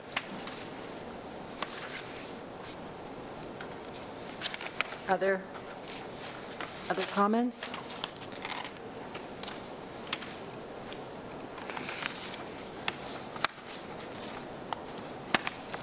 Is there anyone who have a motion? Is there anyone who would like to make a motion? Can we wait till next meeting? Sure. I prefer not to make a motion of something I just picked up, like, and haven't even had an opportunity to really look through. I don't think that's a good idea, personally. Okay. All right, so we'll... Table until next meeting? Yes. Was there any thought, rather than having the set amount, and I think you mentioned 8,000, instead to have a certain percentage of current wage? You know, if someone's making 20,000 and someone's making, here's the high, I think is 63,000, should those both be offered the same incentive, or should it be more of a proportional thing to what the wage is? When we do it with teachers, most of them are at the top of the scale, so that wage is pretty much the same, but these are very disparate. I can look at that, Kenny, for the next meeting. Okay. All right. Well, thank you. And that completes my report. Denise. Okay. Business Administrator. Good evening. I have two items for you this evening. The first one is the bus bid. Lisa's here, I think. Is she? Oh. Anyways, we went out to bid for buses. We have 2 77-passenger buses to replace and 1 wheelchair bus, 2 vans. At this point in time, we're recommending 2 77s for a lease with the money we have in the budget, and 1 wheelchair bus for a 5-year lease. And then we will go out for the vans at a later date. Let's see, we have W.C. Cressy for both of them. They came in at the low bid, and actually they're the bus that the drivers prefer. And I will, as far as the lease, I will be back for an official approval for a lease agreement, but we want to move forward and at least get the order in, because there is a 3 to 4 month lead time on manufacturing these buses. Okay. So can we have a motion to approve the bus bid? Brian, is there a second? I'll second. Dan, discussion? Okay. All in favor? Okay, 6 in favor, the student rep in favor. Thank you. And the other item I have is the annual audit. You received the management letter in your packet. That's basically tells you everything that you would probably need to know. You could have gone out online and read the audit. I'm sure you all did that. Correct? And I'm happy to answer any questions you have on the actual audit. I have it here in hard copy. It's pages and pages. I can tell you that, just after our reviewing it, we have to go back and look and see how they all fit into our books, because there were 21 reclassing entries, because they have to report differently than we track. So I guess I have to say that I struggle when someone asks me questions about it, because it's hard to present, this information. And it is governed by the federal government, Government Accounting Standards Board, and yeah, that's all I can say. Questions? Basically, the management letter tells you that we had a couple of items that they noted, very minor items. One of them was last year. It's been resolved. Single audit. We had a single audit this year because we did reach the 750, so that's also posted online. And then we have to prepare for yet another GASB statement, and that deals with activity accounts and whether or not we need to get that voter approved and have the treasurer sign those checks. So that will be interesting to see how that shakes out. But other than that, questions about the audit? And certainly if you want to look at it and talk with me privately, have specific questions, I'm happy to do that too. Will the other GASB on leases affect us in any material way? Yeah, so that one's interesting, and I think that's come about because a lot of building projects are now going to leases. So yeah, we've had a discussion about that, and I understand that. So it'll just mean that we put it in a different budget account. Currently, we now have it in the operating budget in the CIP, so we'll probably put it in the district account with the bonds, where we have, we have bonds and interest as separate. It'll be lease payment, lease interest. That's what they're suggesting. That's the difference in that one. But it doesn't affect? It doesn't affect the overall position. It's just how you present it and where it shows up. That's basically what all of the GASB recommendations or procurements mean. It's how you present it. Some of the things, well, one of the big things that we now have on your books, and if you look at our books, you'll see this big negative number. That's the unfunded liability for New Hampshire retirement. It's a number. It doesn't really affect it, but it has to be reported. So those are the kind of things you'll see on the audit report. Used to show up on the state's books. Yeah. Any other questions? Okay. Thank you. Thank you. Okay, Student Senate report. To start off, I wanted to congratulate Ms. Milliken for being nominated for Teacher of the Year Award for the state of New Hampshire, which is pretty impressive. The Scholar Athlete ceremony just happened yesterday, and next week is PSATs and SATs for sophomores and juniors, and on the same night there's going to be a college financial aid night. April 10th is the beginning of the fourth quarter, and April 13th is the National History Day competition. And tomorrow, the DSU, which is the Diverse Students Union, which is what I'm a part of, is going down to Dover High School to go to an event called Dream, which is basically like a place where we get trained on how to have conversations around race. So that's going to be pretty interesting to go to. What's the date of that, Yasmin? Tomorrow, it's going to be April 4th. 4th of May? April. It's for tomorrow. Oh, yeah. it's tomorrow. Yeah. Wow. Excellent. Okay. All right, thank you. Thank you. Let's see, the sustainability report.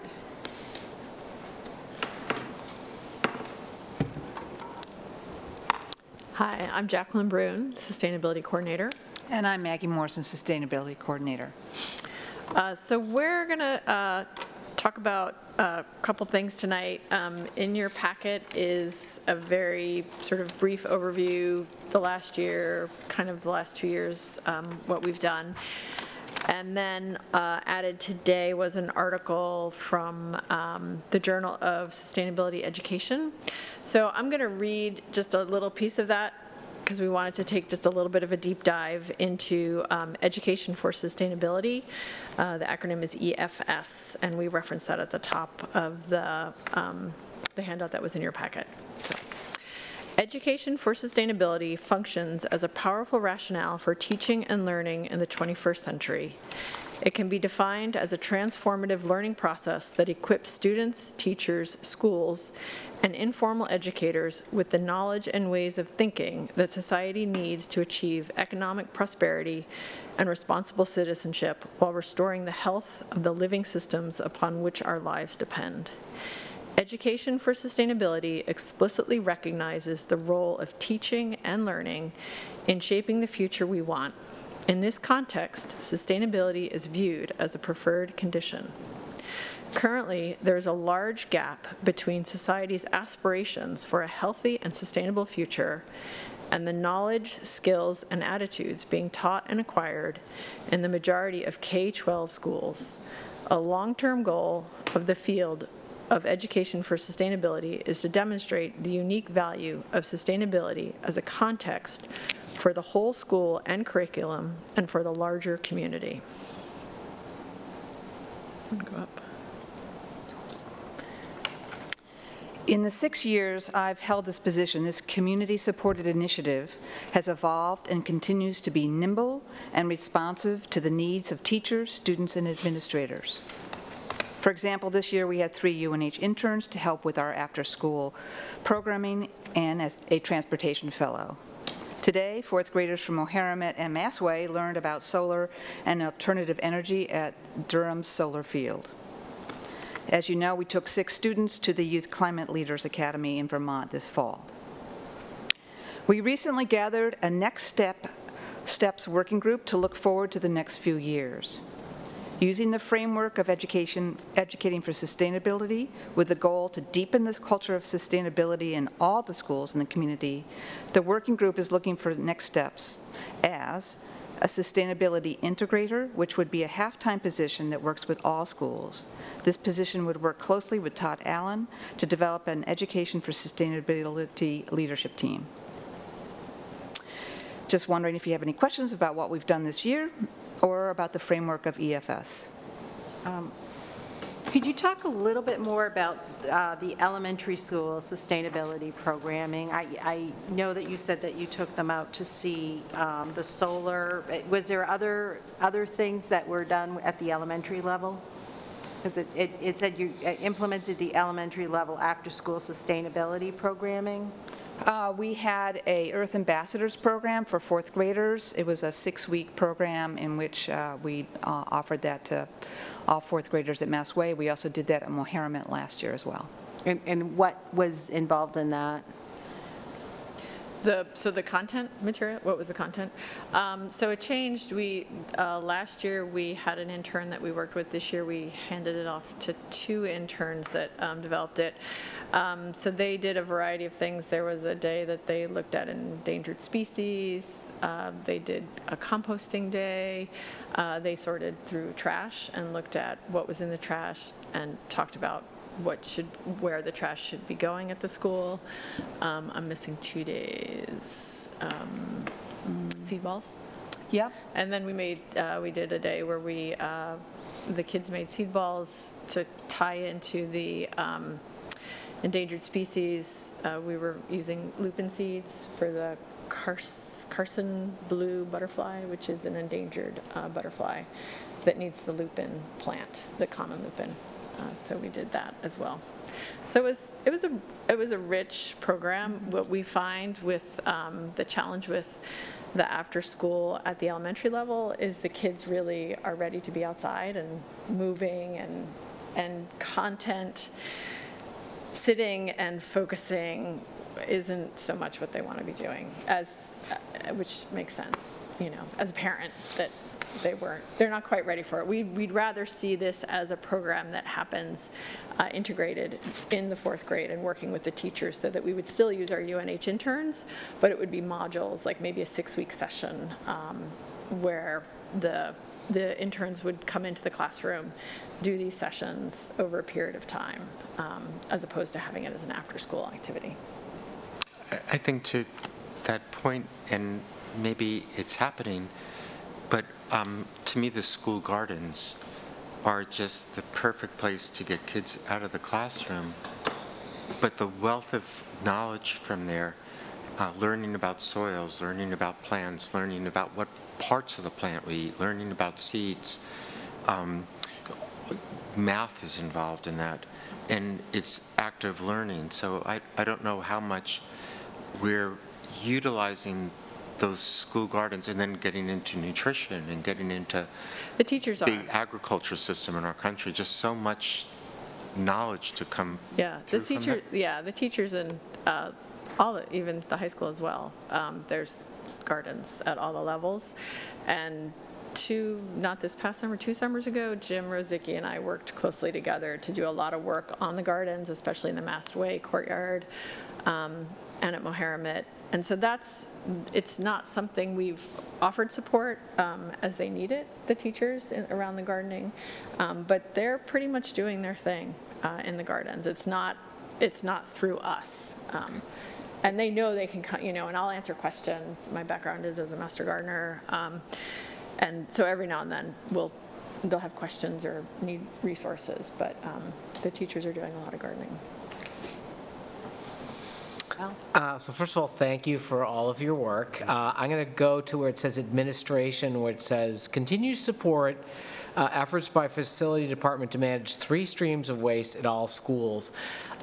So as anyone who's read the newspaper knows, the solid waste management has completely changed. And so I think what I often find, it's weird because Kenny and I both wear 2 hats. The school focuses on sustainability within the school system and is remarkably detached from the community. And so while they're focused on your 3 streams, we in the community are grappling with a really significant change in our solid waste contract. We are beginning in Durham in May, we're coming forward with a presentation on pay-as-you-throw to the town council and doing 2 public sessions. I could not think of any better opportunity for your sustainability students to see a presentation to soup to nuts, from like presentation to actual implementation, and it is like every single solid waste program in the Seacoast is grappling with this problem. And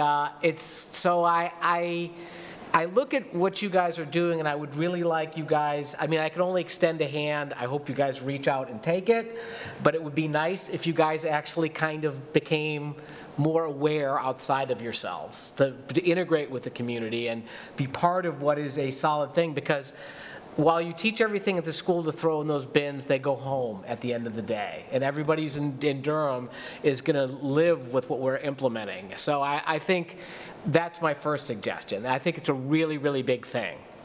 The second was, ironically enough, I kind of circled it, which is the recommendation at the high school, which is the sustainability club. And it was like, I think having an after-school club is not sustainable, ironically enough. It is like, so I saw like John Bromley, what he did today is really wisely implement using Flex and working with that, because I think that's the way to do it. I think while an after-school program may work at the elementary level, it's certainly not going to work at the high school level, no way, not with all the activities and sports that are going on. So it's a rethinking of how that is working. And then the third thing I'll throw out there is what I have coined the plastic conundrum.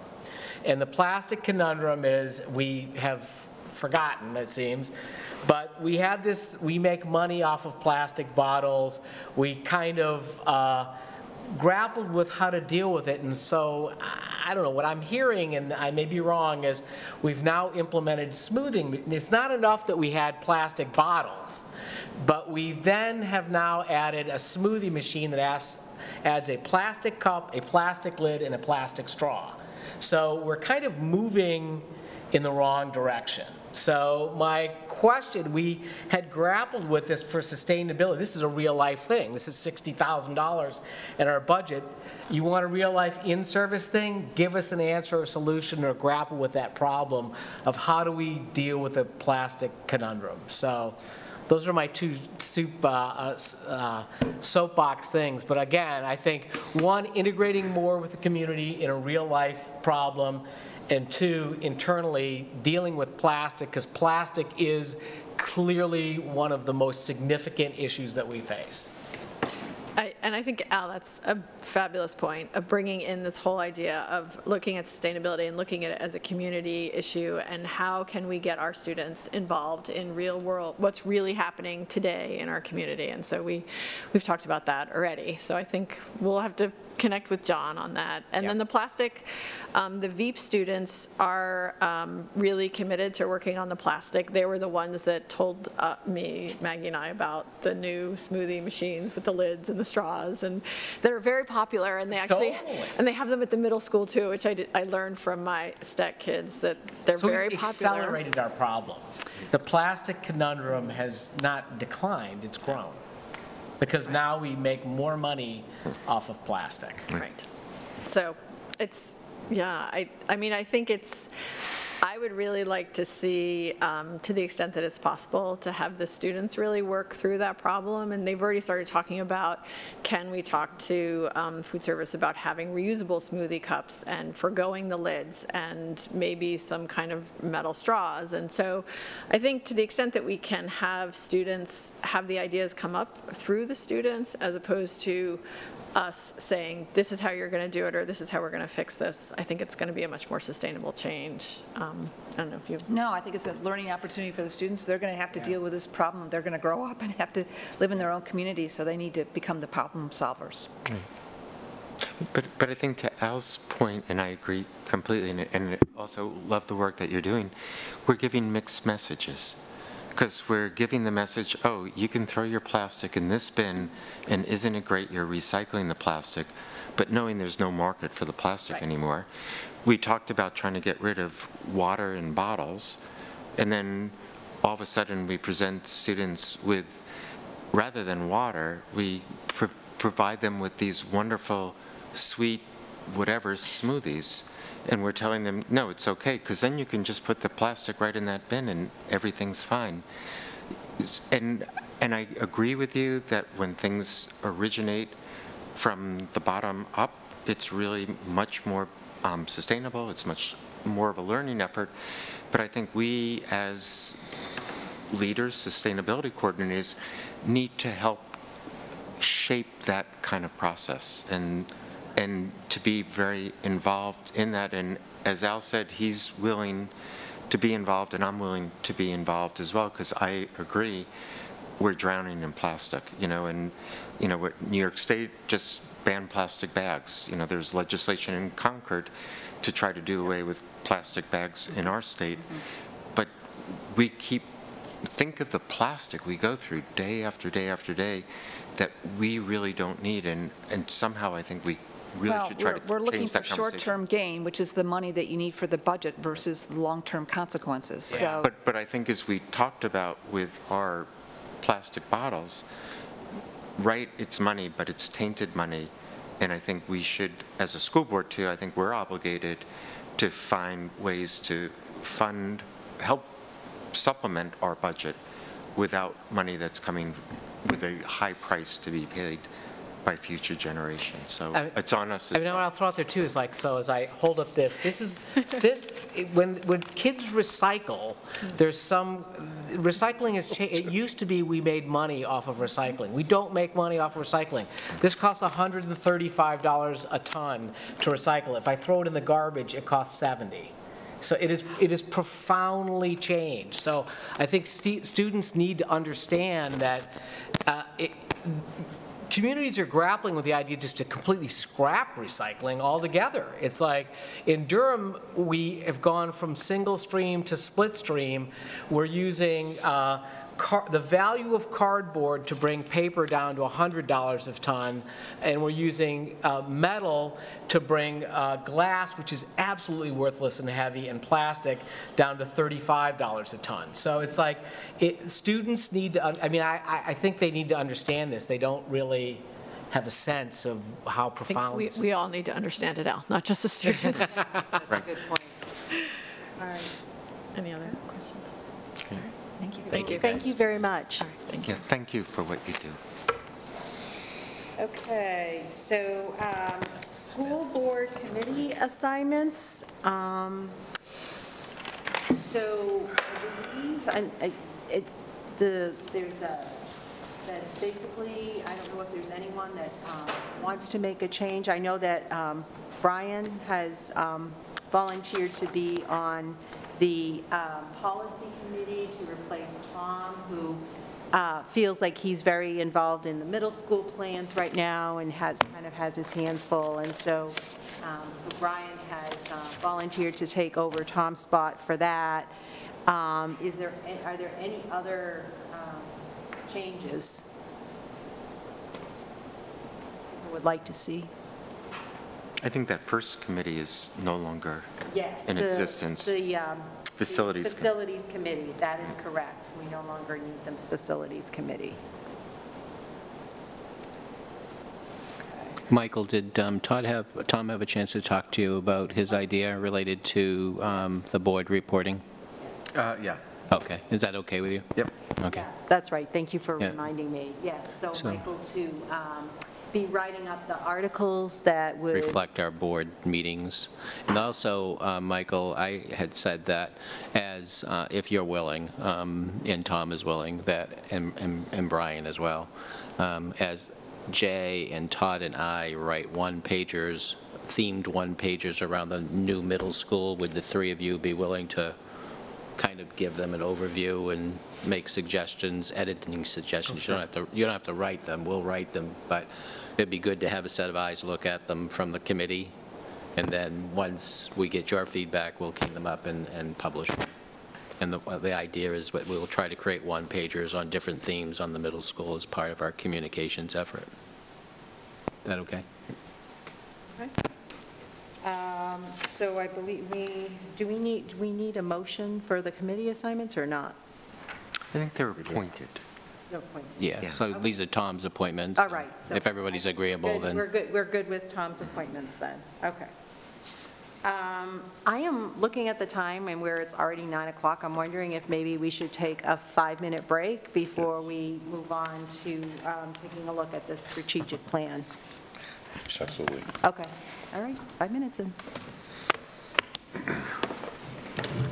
We got new name tags. We did. Our names are, Was that here last week? Last time I didn't notice it? I don't think so.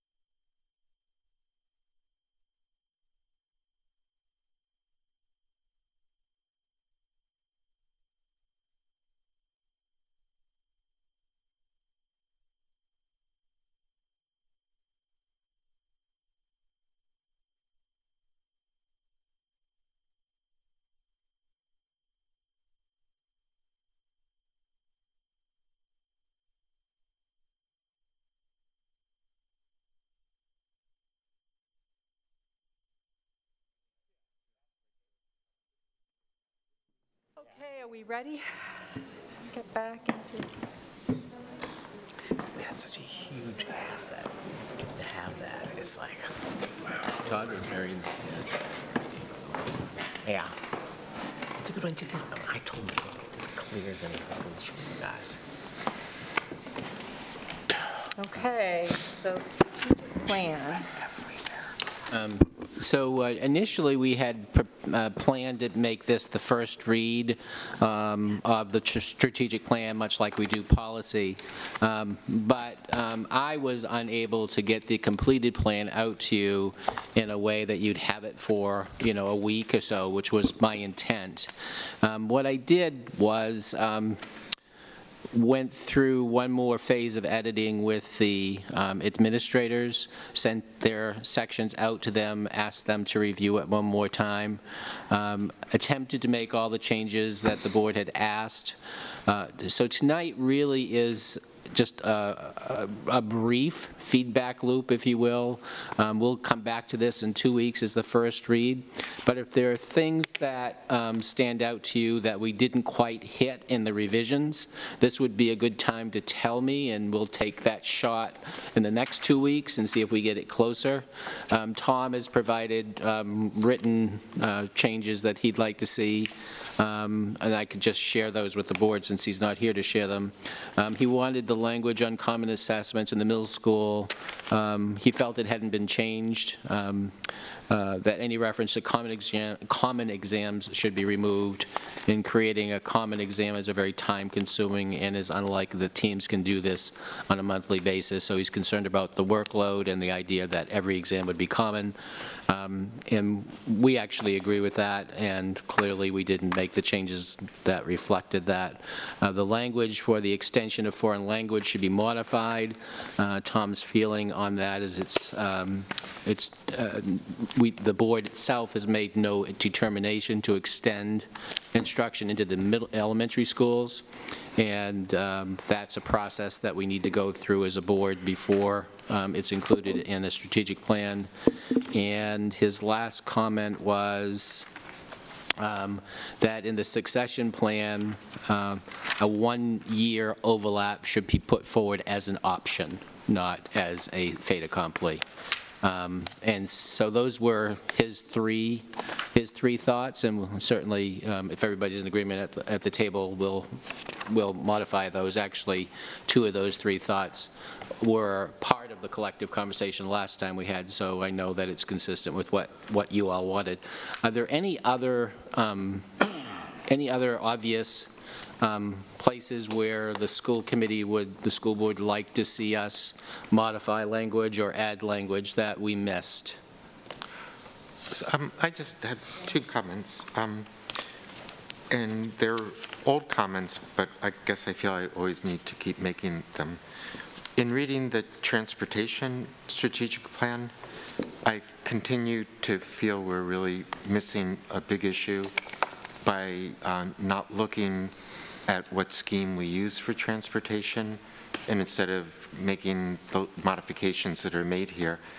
I have a feeling our transportation system is archaic. It's not meeting the goals or the needs of our community. It's leading to incredibly more fossil fuel use. Whether we do the middle school or not, and whether the cars queue up on a public road or not, they're going to queue up somewhere. Went to a meeting at the SAU office that we had scheduled for, I think it was like 3:15, totally couldn't get there. I think by not looking outside the box in transportation, we're really missing something, and I think it ties into what we talked about with sustainability. And I also want to express again that I think we should be aggressively moving to world language. We talk about inclusivity, we talk about recognizing others. We're living in an age where anti-immigration language is used in our country and in many other countries. I think the science stands behind really diving into foreign language, other languages at early ages. We've try to use science when we looked at late start time, when we looked at cell phones. And I think for our watering down, and I guess the other thing is we've really heard from parents. And I think if we went out and we surveyed our parents, we've heard from vocal ones, I would feel that the parents of our younger kids would overwhelmingly want us to be investing in foreign language. So I wouldn't want to water down what we had. I'd actually want to double down on that. I think so. I think that's a good discussion for the board to have together at the next reading, because that would be the first read, and if there's a difference of opinion, we need to find out where that common agreement is. So. Just to make a comment, I think, and I kind of agree with Tom, I think the concern, and I share this concern, is that where there's places where it says there will be, as opposed to saying we'll explore the possibility, or we'll, you know, kind of making it a little bit more like not so hard and fast, because I know my concern is when we say that we will have a K through 12 in, you know, by 2024. I mean, this is a document, a public document, and I really worry about in terms of the financial cost, plus we don't even have the report, you know, back from the committee. So I know, speaking for myself, but I think from what Tom's comments is similar, is just to kind of soften that language, to kind of make it more of a, this is a goal we are working toward, but not something that, yes, we're going to have in place by that date. And I get that completely, and I guess to me, a strategic plan, although it's very concrete, is also aspirational. And because we have it as a strategic plan, it becomes a goal, but it's really an aspirational goal. And if we find that along the way we want to change any aspect of our strategic plan, I mean, whether it's foreign language or whatever, as we start going through the steps and we find that we need to modify, I think we really should be open. Just as the kind of concern that you don't want a strategic plan that you put on the shelf and you ignore, I also think it's equally faulty to make a strategic plan and think that what you decided in, what are we, April of 2019, dictates exactly what we're going to have in April of 2024. I think this is a living document, you know, and I think it's something, you know, and that very well is a difference of opinion, but that's, I think, why maybe I different than you is I'm trying to put out what might be attainable and what we should really strive for, realizing we might get knocked off course somewhat by realities of situation. But let's have that discussion maybe when Tom's back. And yeah, I was going to say the language. I think the language is probably the most controversial. To me, when I think about the foreign language thing, we have actually doubled down because we approved a sabbatical to study the foreign language. So when I'm looking at the foreign language, I just want to make sure that how we are addressing it makes sense. And so if you're going to have a group to study it and you're going to have a sabbatical person to study it, I want to give them enough, I want to give them time to actually come up with, you know, realistic suggestions. So, so that, in terms of like softening the language, the softening the language really was, I think, in fiscal year, is that 1920? Is that the first one? Because we were potentially talking about the fall, and to me, it doesn't make a lot of sense to like hard and fast say we're going to have it in 1920 if we, to not allow the things that we've put in place to study it to work. Why would we have given a sabbatical on foreign language study if we've already decided it? So it doesn't, I think we want to let the process play. I think all we've really done is kind of soften the 1920 year to kind of move it to, it's at 2021. That's my 2 cents, but I think that is a discussion we'll have to have. Yeah, it's obviously something where the board needs to get engaged. Michael, did you have? Yeah, I have a few points to add to the conversation. On that one specifically, maybe one thing we want to do is make one of the world language annual goals even more explicit in terms of specifically updating the strategic plan. So we talk about developing a plan, but if we were to say to ourselves, to our future selves, that by the end of the next school year, we want to update the strategic plan based on all the work that the committee and the sabbatical are doing, from that. that would be a more concrete reminder to us to go back and look at the whole 5-year plan. Yeah, it would make more sense. There are a couple of things that I think might be helpful, or at least worth thinking about adding in general. One is a communication goal, and I haven't given this a great deal of detailed thought, but I think it would be around making sure that we're using appropriate methods to reach both the school and non-school communities, and even stakeholders and partners outside of the immediate community. I think we've been more active in terms of looking at legislation recently than we have in the past, and that by itself might merit a more thoughtful, long-term approach to how we engage with other districts around the state. I still think having somebody whose job it is to be our communications expert is probably worthwhile. And so in terms of what went into that detail, I would support creation of a position at some point in time to specialize in communications. Another one would be, we have a number of different ways of looking at our programs and what kind of programs we want in the future.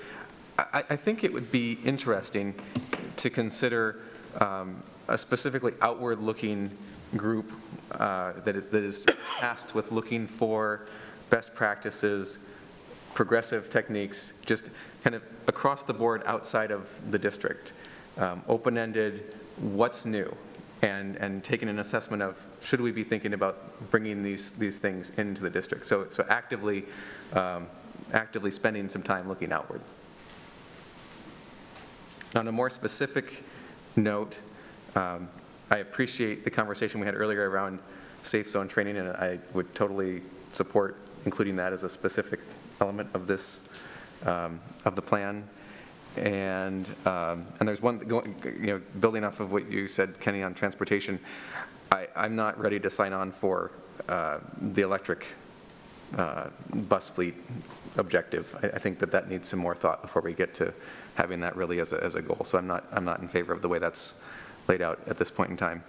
And then finally, I really appreciate the budget breakdown, or budgetary impact, potential budgetary impact breakdown that you gave us last time. I think there are some things that are significant contributors to that are not there, such as the electric bus item was not in there. Additional administration to have overlap in either the superintendent or the business administrator succession planning is not in there. So I think it would be helpful to have, now that we have a complete updated package, to go through and try to capture what the budget impact would be. Will do. Thank you. Dan, did you have any suggestions? Just a thought on the earlier conversation in terms, I think there's an opportunity to sort of frame the context of this strategic plan with some sort of a forward that the board could. Yeah, we would create a whole introduction to the plan that we haven't created yet. We just need to get these nuts and bolts pieces done, and then we'll create the introduction. Right. So I mean, I share those same concerns about being, maybe too concrete in stating that this will happen at this time.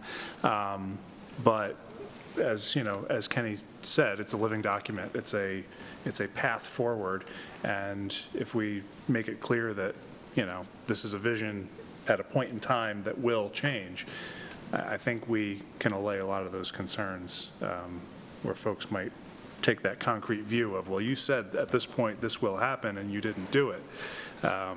We can address that. Yep. All right.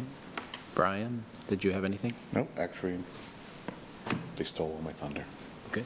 I was just going to say thank you to the staff for coming to all of these multiple meetings at nighttime when you have the daytime stuff to do. It was really appreciated. There's light at the end of the tunnel. Yeah. So I do have a couple more. A couple more, Denise? I am definitely, because I am looking at the staffing breakdown and adding all these positions, it's like $500,000 is a lot of money. So I'm looking at certain ones, and I'm just not sure. as we heard tonight about the sustainability coordinator, I can certainly understand, you know, what the intent is. I'm not sure that, again, you know, to specifically say in the strategic plan that we're going to develop a budget and job description for the sustainability coordinator. I don't know that I can be on board with that, because I am looking at, you know, we're going to have to maybe need a new kindergarten teacher. You know, I'm just really mindful with the middle school coming on board and other maybe necessary positions. I just don't know that I can say, okay, yes, let's add this position. Plus the flattening of the revenue bearing. Exactly. So I'm concerned about that one. Were there other positions as well? The other there was also the SEL coordinator, which I'm not sure is quite reflected. Part of it was sort of the wording on this sheet was a little different than in the strategic plan. In the strategic plan, it's listed as the K4 SEL coordinator to support Mastway and Moheramet. I'm not exactly sure, because it's not listed that way here, just mental health, one position. So I am somewhat concerned about, while I certainly understand, again, you know, we wanted to expand the high school, we've added a counselor position. I'm just not sure that that's another position that I would have some concerns about. So yeah, those were kind of the two areas that I just have concerns about creating new positions at this time. So I think tonight's conversation is really helpful because, you know, just in terms of this conversation, you can see where there's agreement, and you also can see where it's going to be a spirited discussion in relation to some of these issues. So this was helpful. I'll take a stab at the simple things where I don't think there's any controversy, and then we'll have the big conversation in the first read at the next meeting. Thank you very much. Perfect. Thank you. All right. I also wanted to point out before we leave the strategic plan that Jim had provided the capital improvement plan that he projects over the 5 years, and that was a direct request of Michael so he could, and all of us could see where we were headed and how we were matching our capital plan against the middle school. So Jim did a really nice job putting that together, and that can feed into the conversation in 2 weeks as well. Thank you, Jim. Yeah. Okay, so looks like we are down to motion to nominate and approve non-tenured contract professional staff members. And this was the question that Michael asked the last time when these people come up. They come up tonight, and all of these people have been evaluated by their supervisors and have been nominated to me to come back next year, and I'm nominating them to you. Can I have a motion? So I'll move to approve the non-tenured contract professional staff members as submitted by the superintendent. Okay. Second? Second. Okay. Dan, second. Any other discussion? Okay, all in favor? 6 in favor. Motion to approve the Oyster River Middle School 2019-20 leave of absence. Brian? Motion to approve, as requested. Okay, moved by Brian, second by Al. All in favor? 6 in favor. Motion to approve the Oyster River High School spring coaches and volunteers. So moved. Al, second. Oh, Brian? Okay, all in favor? 6 in favor. Motion to approve the list of policies for second read and adoption. I move that we approve on second read, so for adoption, sabbatical leave policy GCBD. Okay. And second, Brian? All in favor? Okay, 6 in favor. School board committee updates. I will say that the manifest committee met, and manifest was approved. We fulfilled our destiny. Yes. Any other committee updates? None? Okay. Future meeting dates, our next meeting is April 17th. And just a reminder that we are doing the middle school presentation at Mohammed on the 10th, and if you can attend, that's great. Okay, so we don't have a non-public or anything, so a motion to adjourn? Motion to adjourn. Al, and Second. second by Michael, and all in favor. We are adjourned. I had a comment before we voted. Oh, I'm sorry. I just wanted to say that Denise did a wonderful job chairing the meeting, and thank you for stepping in, Denise.